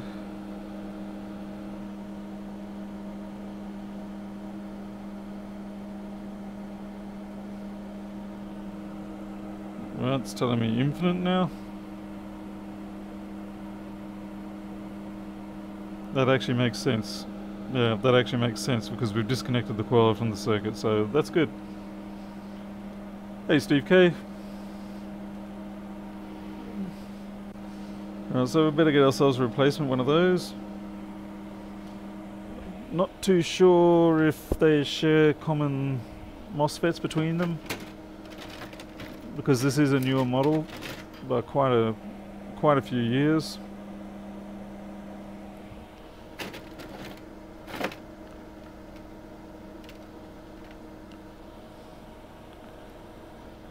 I've got plenty of 3000 series ones.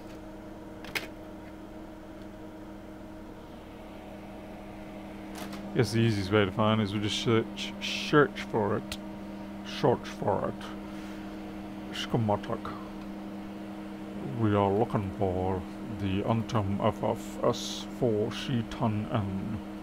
Okay, let's go look for that. Search, find a part. Paste. Search.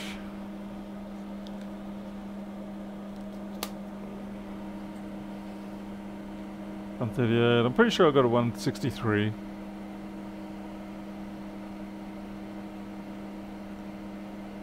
Realistically, you could probably get away with a few other substitutions.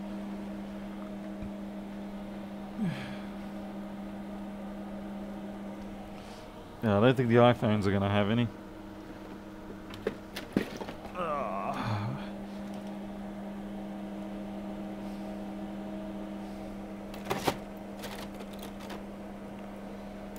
Oh.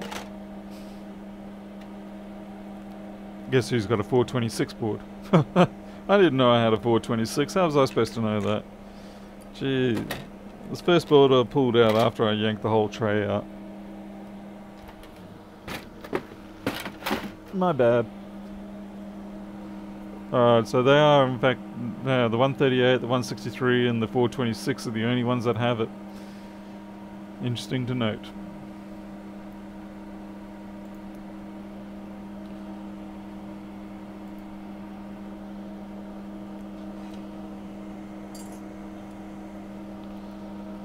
So we have 426, and there we have our... And these are a matched pair probably, so you got the 4C10N, 4C06N, they're probably a deliberate, what do you call it, switch mode power pair.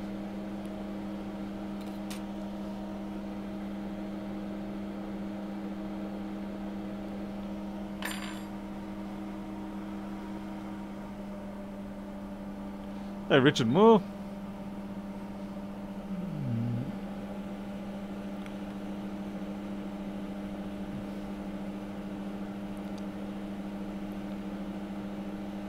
I'm kind of curious as to why it actually died like that.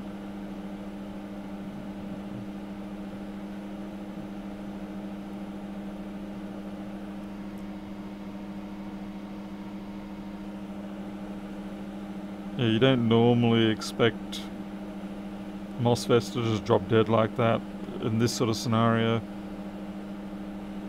So it does play on your mind a little bit, like, what caused you to die? Was it bad luck? And I mean, if it was bad luck, so be it, you know, it was just bad luck.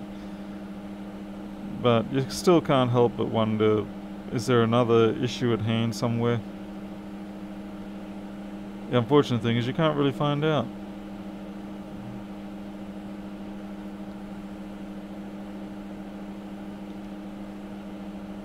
I was going to say, it's just starting to let go.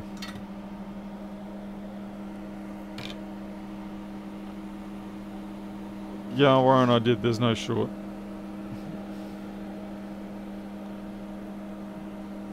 It was open circuit after I took it off, which is correct because I've taken the fuses away. Okay.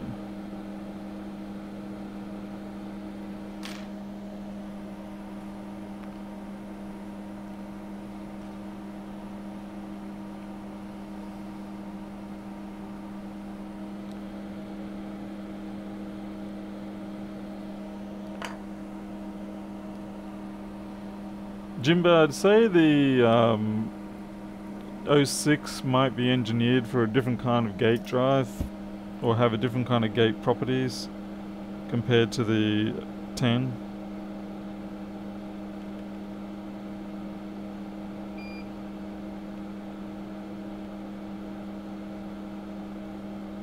I don't put too much solder on that one. Yep, it says Paul, and then who puts too much solder on it.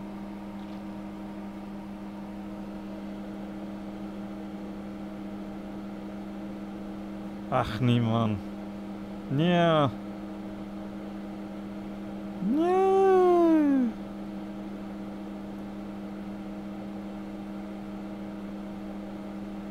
Come on, come to freedom. That's more than ample solder for the task there.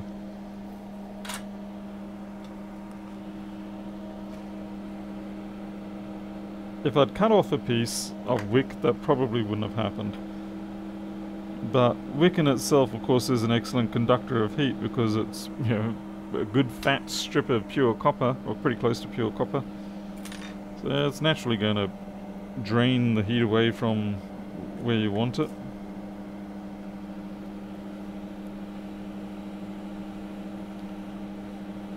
Let's try to get this area a little bit warmed up before I drop the chip in. The flux should hold good.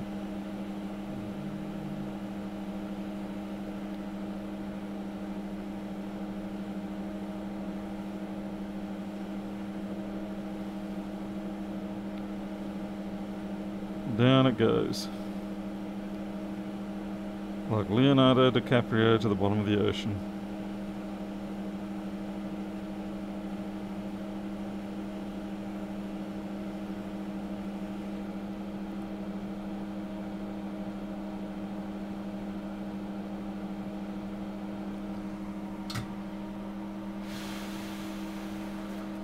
Yeah, Jim, maybe have a look at the total gate charge requirements, or maybe the VGS threshold. I don't know, but yeah, there normally would be some sort of difference. Otherwise, they would normally use, you know, two of the same.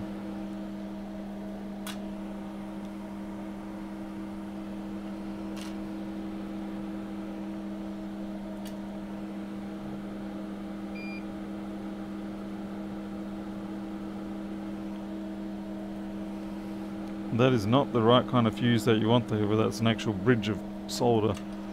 That's asking for trouble. Okay, we're going to double check our resistance again.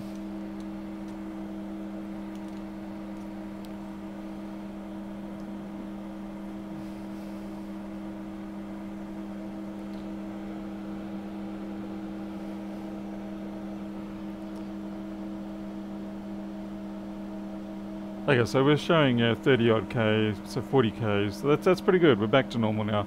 Sorry, what's this, Miguel? About my software programming?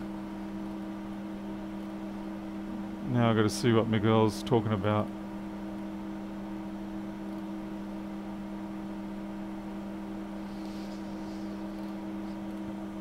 Yeah, Miguel, the part find function is part of the flexboard view, yeah. It's one of those things that I've found myself constantly needing to do, so I thought I would implement it into the software.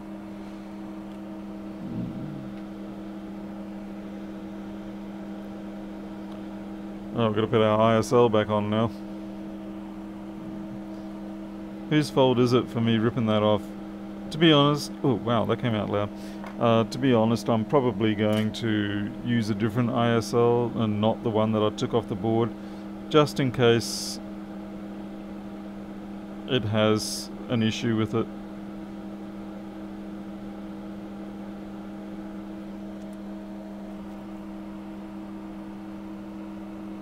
Charge gate difference is only 1 nanocoulomb. Yeah, it's definitely not enough, is it? Yeah, the mystery of why they use the different MOSFETs. The only other thought is maybe the turn on time, but then these days the controllers, yeah, they have the safety window for the timing. So I'm not sure what to think about that, because I know in the old, well, not in the old days, but I know a common thing that can happen when you do switch mode supplies like that is people don't put in the window between the turn off of one side and the turn on of the other, and then all of a sudden you get yourself a rather spectacular short circuit from your rails to ground, and people wonder why everything goes to hell. It's a shame that I'm going to have to put this one on, but I am going to put this one on.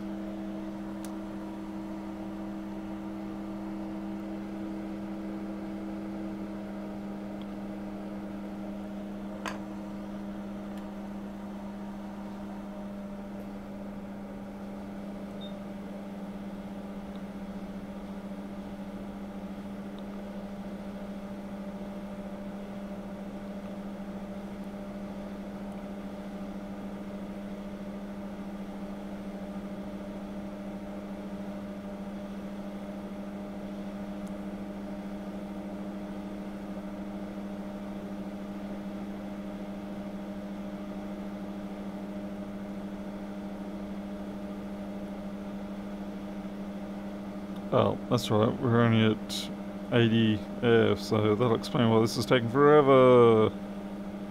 Here it comes.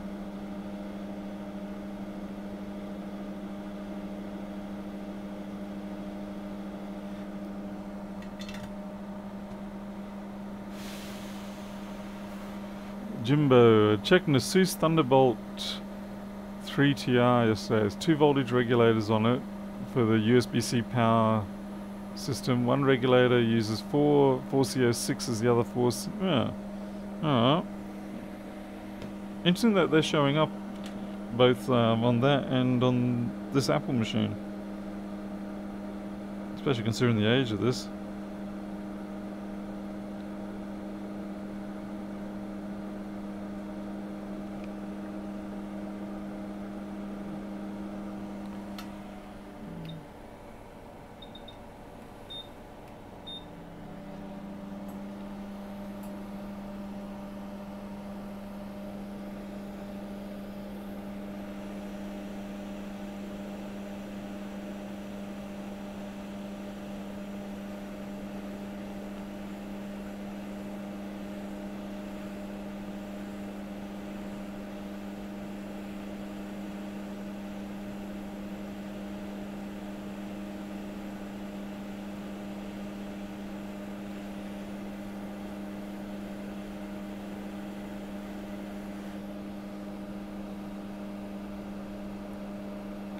That's ever so slightly crooked.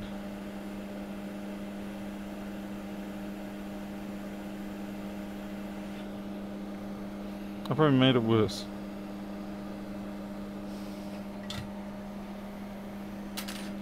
Focus is slightly off too. That's better.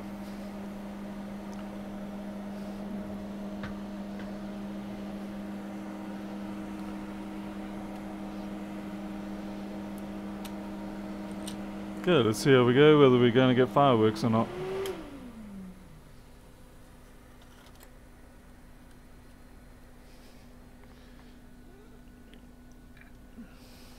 Let's get back to our 18 volts.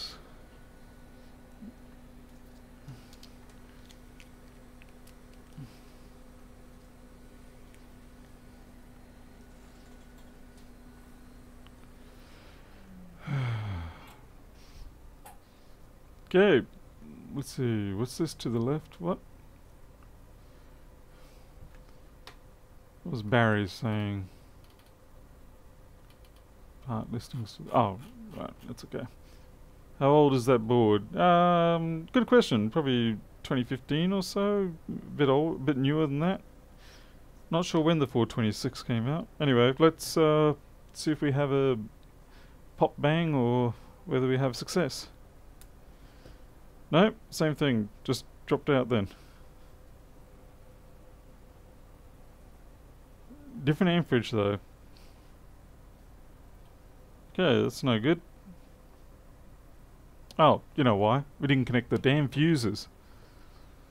Whose fault's that? Is yours? Is it yours? I think it was your fault. No one bothered to say, hey Paul, the fuses could do to be reconnected.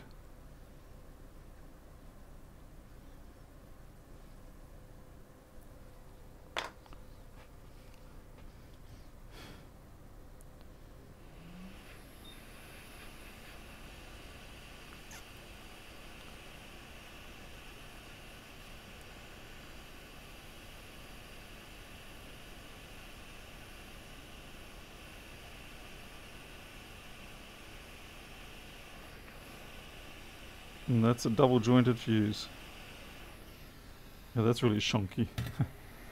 It's also out of focus. I'm actually going to clean that up. I'm not going to leave that like that.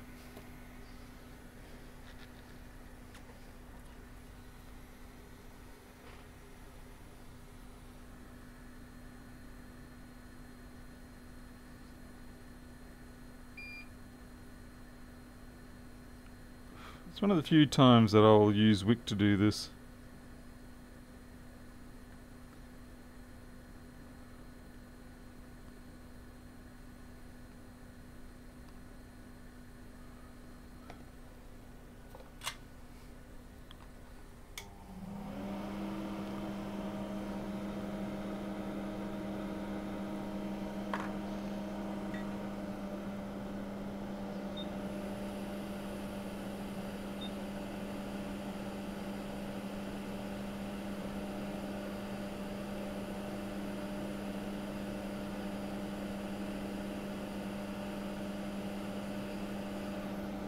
There we go.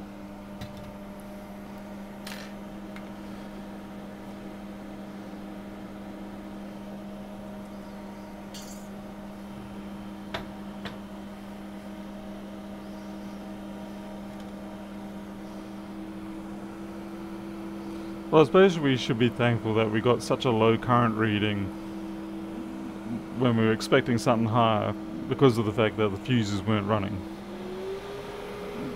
Just doing turbo cooling.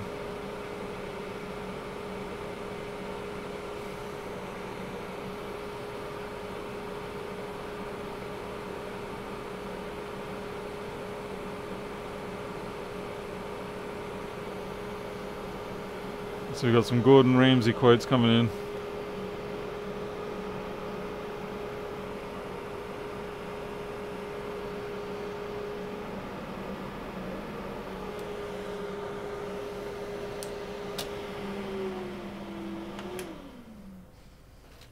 Yeah, let's try that again. Hopefully we'll have a little more success this time. Just a little more success. Okay, we do get full power up. Oh wow, that is a cranky fan.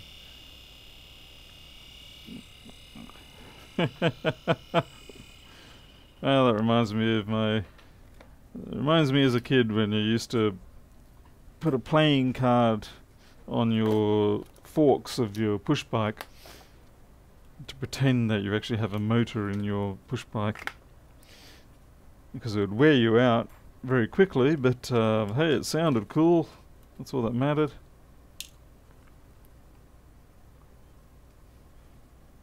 But yeah, cranky fan. It could be just dust in it. First I've got to dislodge this fan. You can't really yank on these ones because of the cable design. Yanking on it just immediately tears them.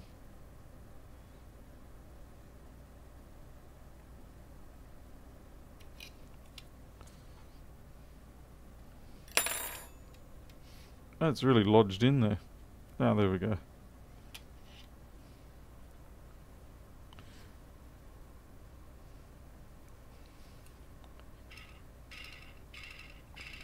Wow. Some good quality bearings going on in there.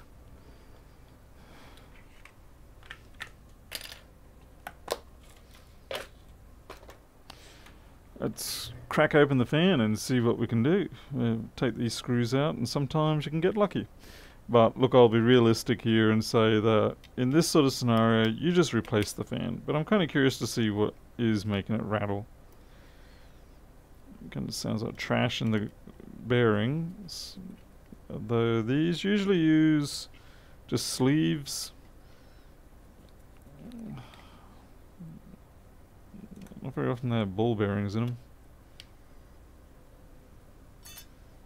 Okay, so is this just a pressed sleeve? Yeah, see, it's beautifully spot welded in there and pressed on that side. Let's see if it still makes a noise. Yep. That's a goner of a fan. Yeah, can't do much about these. Once they're pressed in, that's it. It's the end of the day. Oh well. New fan for the person.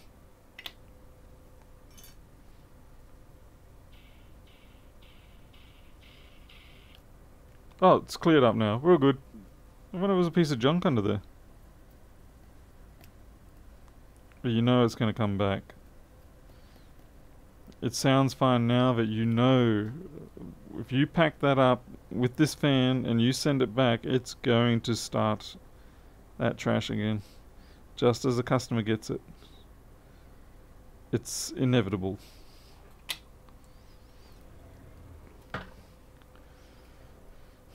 The worst thing is you can't even ultrasonic these. It'd be nice if you could just throw it in the ultrasonic cleaner and, you know, clear out the trash. But when you ultrasonic them, it tends to... I can't say that word. It ruins the bearing assemblies.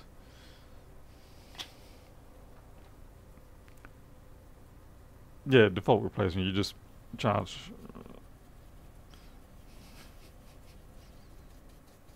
But I might just keep it for my own sake.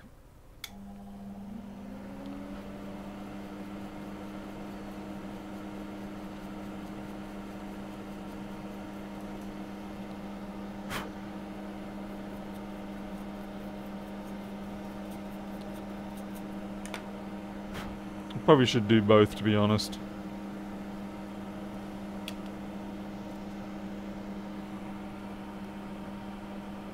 Could that have been drawing too much volts? No. Unfortunately, nowhere near likely. And this is on the 5VSO line, so not going to happen. The traces would burn up before anything else.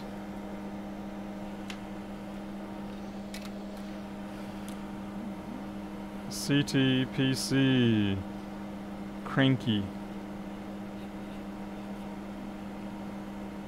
A139 whoops 8 right hand fan. Yeah, RHF. And that way I know I'm never going to put that back into a customer machine. And yeah, the left hand one, if the right hand one's done it, the left hand one's going to probably do it as well.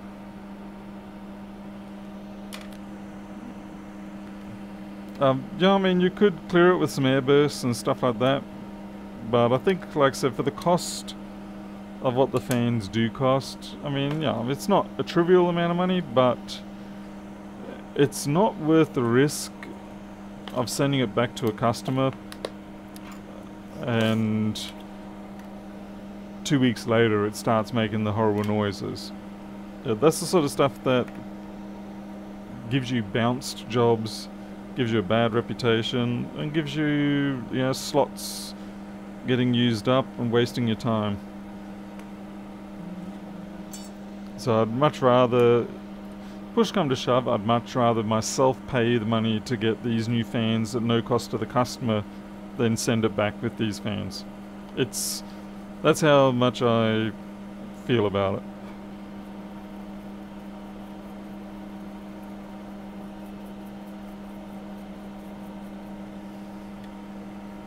But I will just put them into my collection for the sake of having random fans.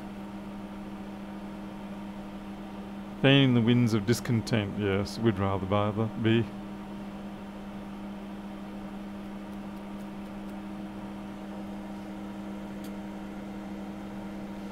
It's just asking for Murphy's Law to kick in full force. So how are we going tonight? 11:30. I think it's good. We probably can finish up. What I will do is, just to keep you happy, I'll put it back into the chassis and at least make sure it does boot.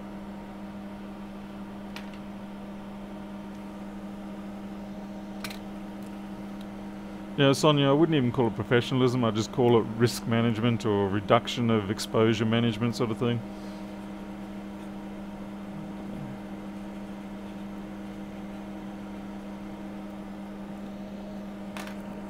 It's bad enough dealing with the faults that you can't predict, let alone leaving yourself at risk of the faults that probably could have been avoided. I guess that's what it comes down to.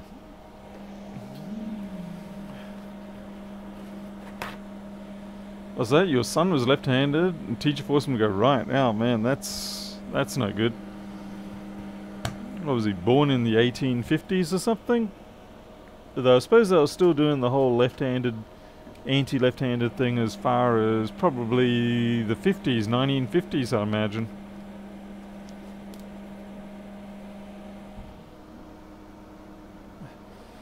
I was lucky, certainly by the late 70s.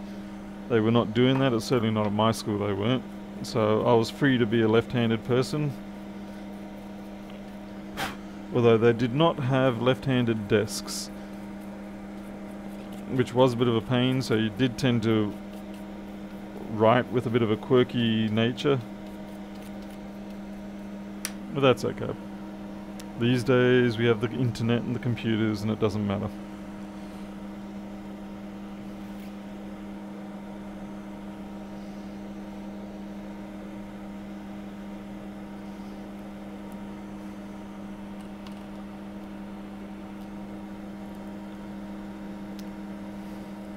That, I'm almost certain that cable is supposed to be above the battery.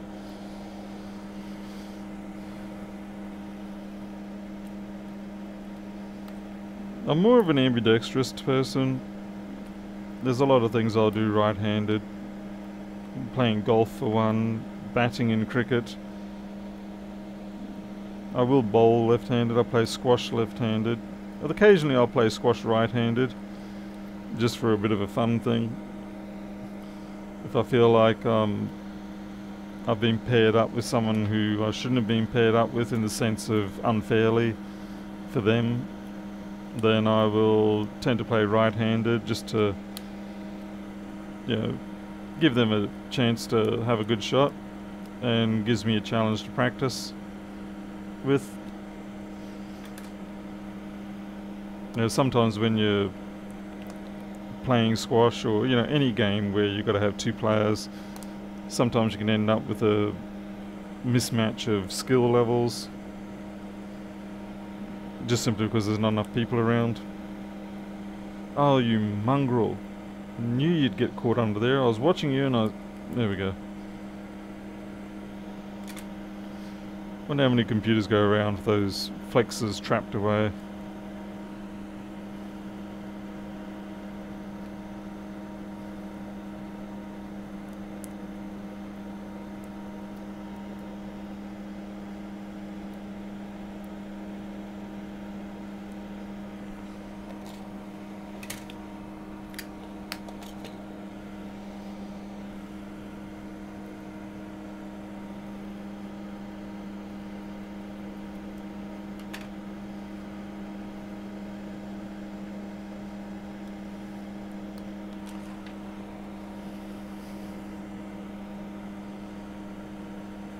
No, I'm not permanently fitting these. It's just purely so that we can do a test. Nah, leave that one out. Put this one in.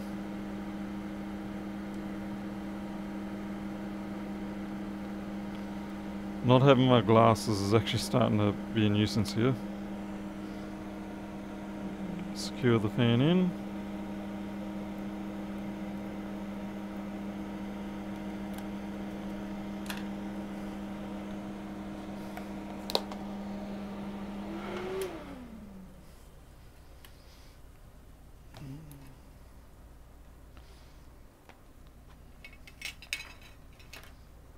The boot stick in.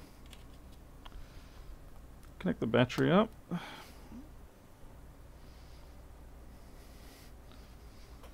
Connect some power. Turn on. We'll just sound like a bong.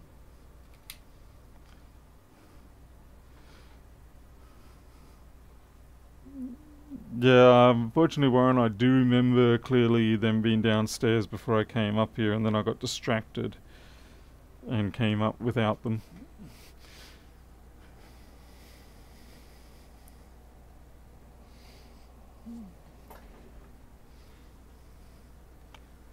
Dude, my wife's checking on me.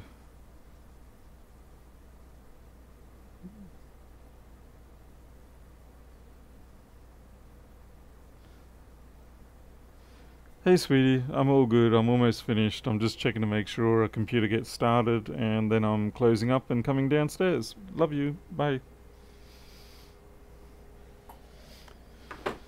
Alright, let's see, 1, 2, 3, 4. Oh, is Alita in here? Ah, gee, just sent you a message, Alita. Okay, Wi-Fi is working.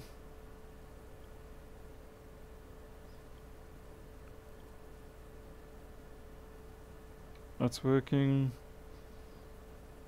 Camera won't work at this point because I have switched that off.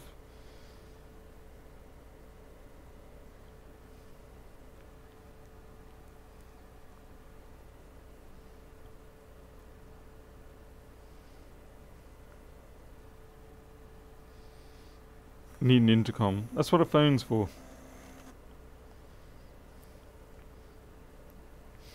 And we're doing 52 or so frames per second on values, so that's pretty good. Oh. That works. Brightness works. Let's check see if the audio works.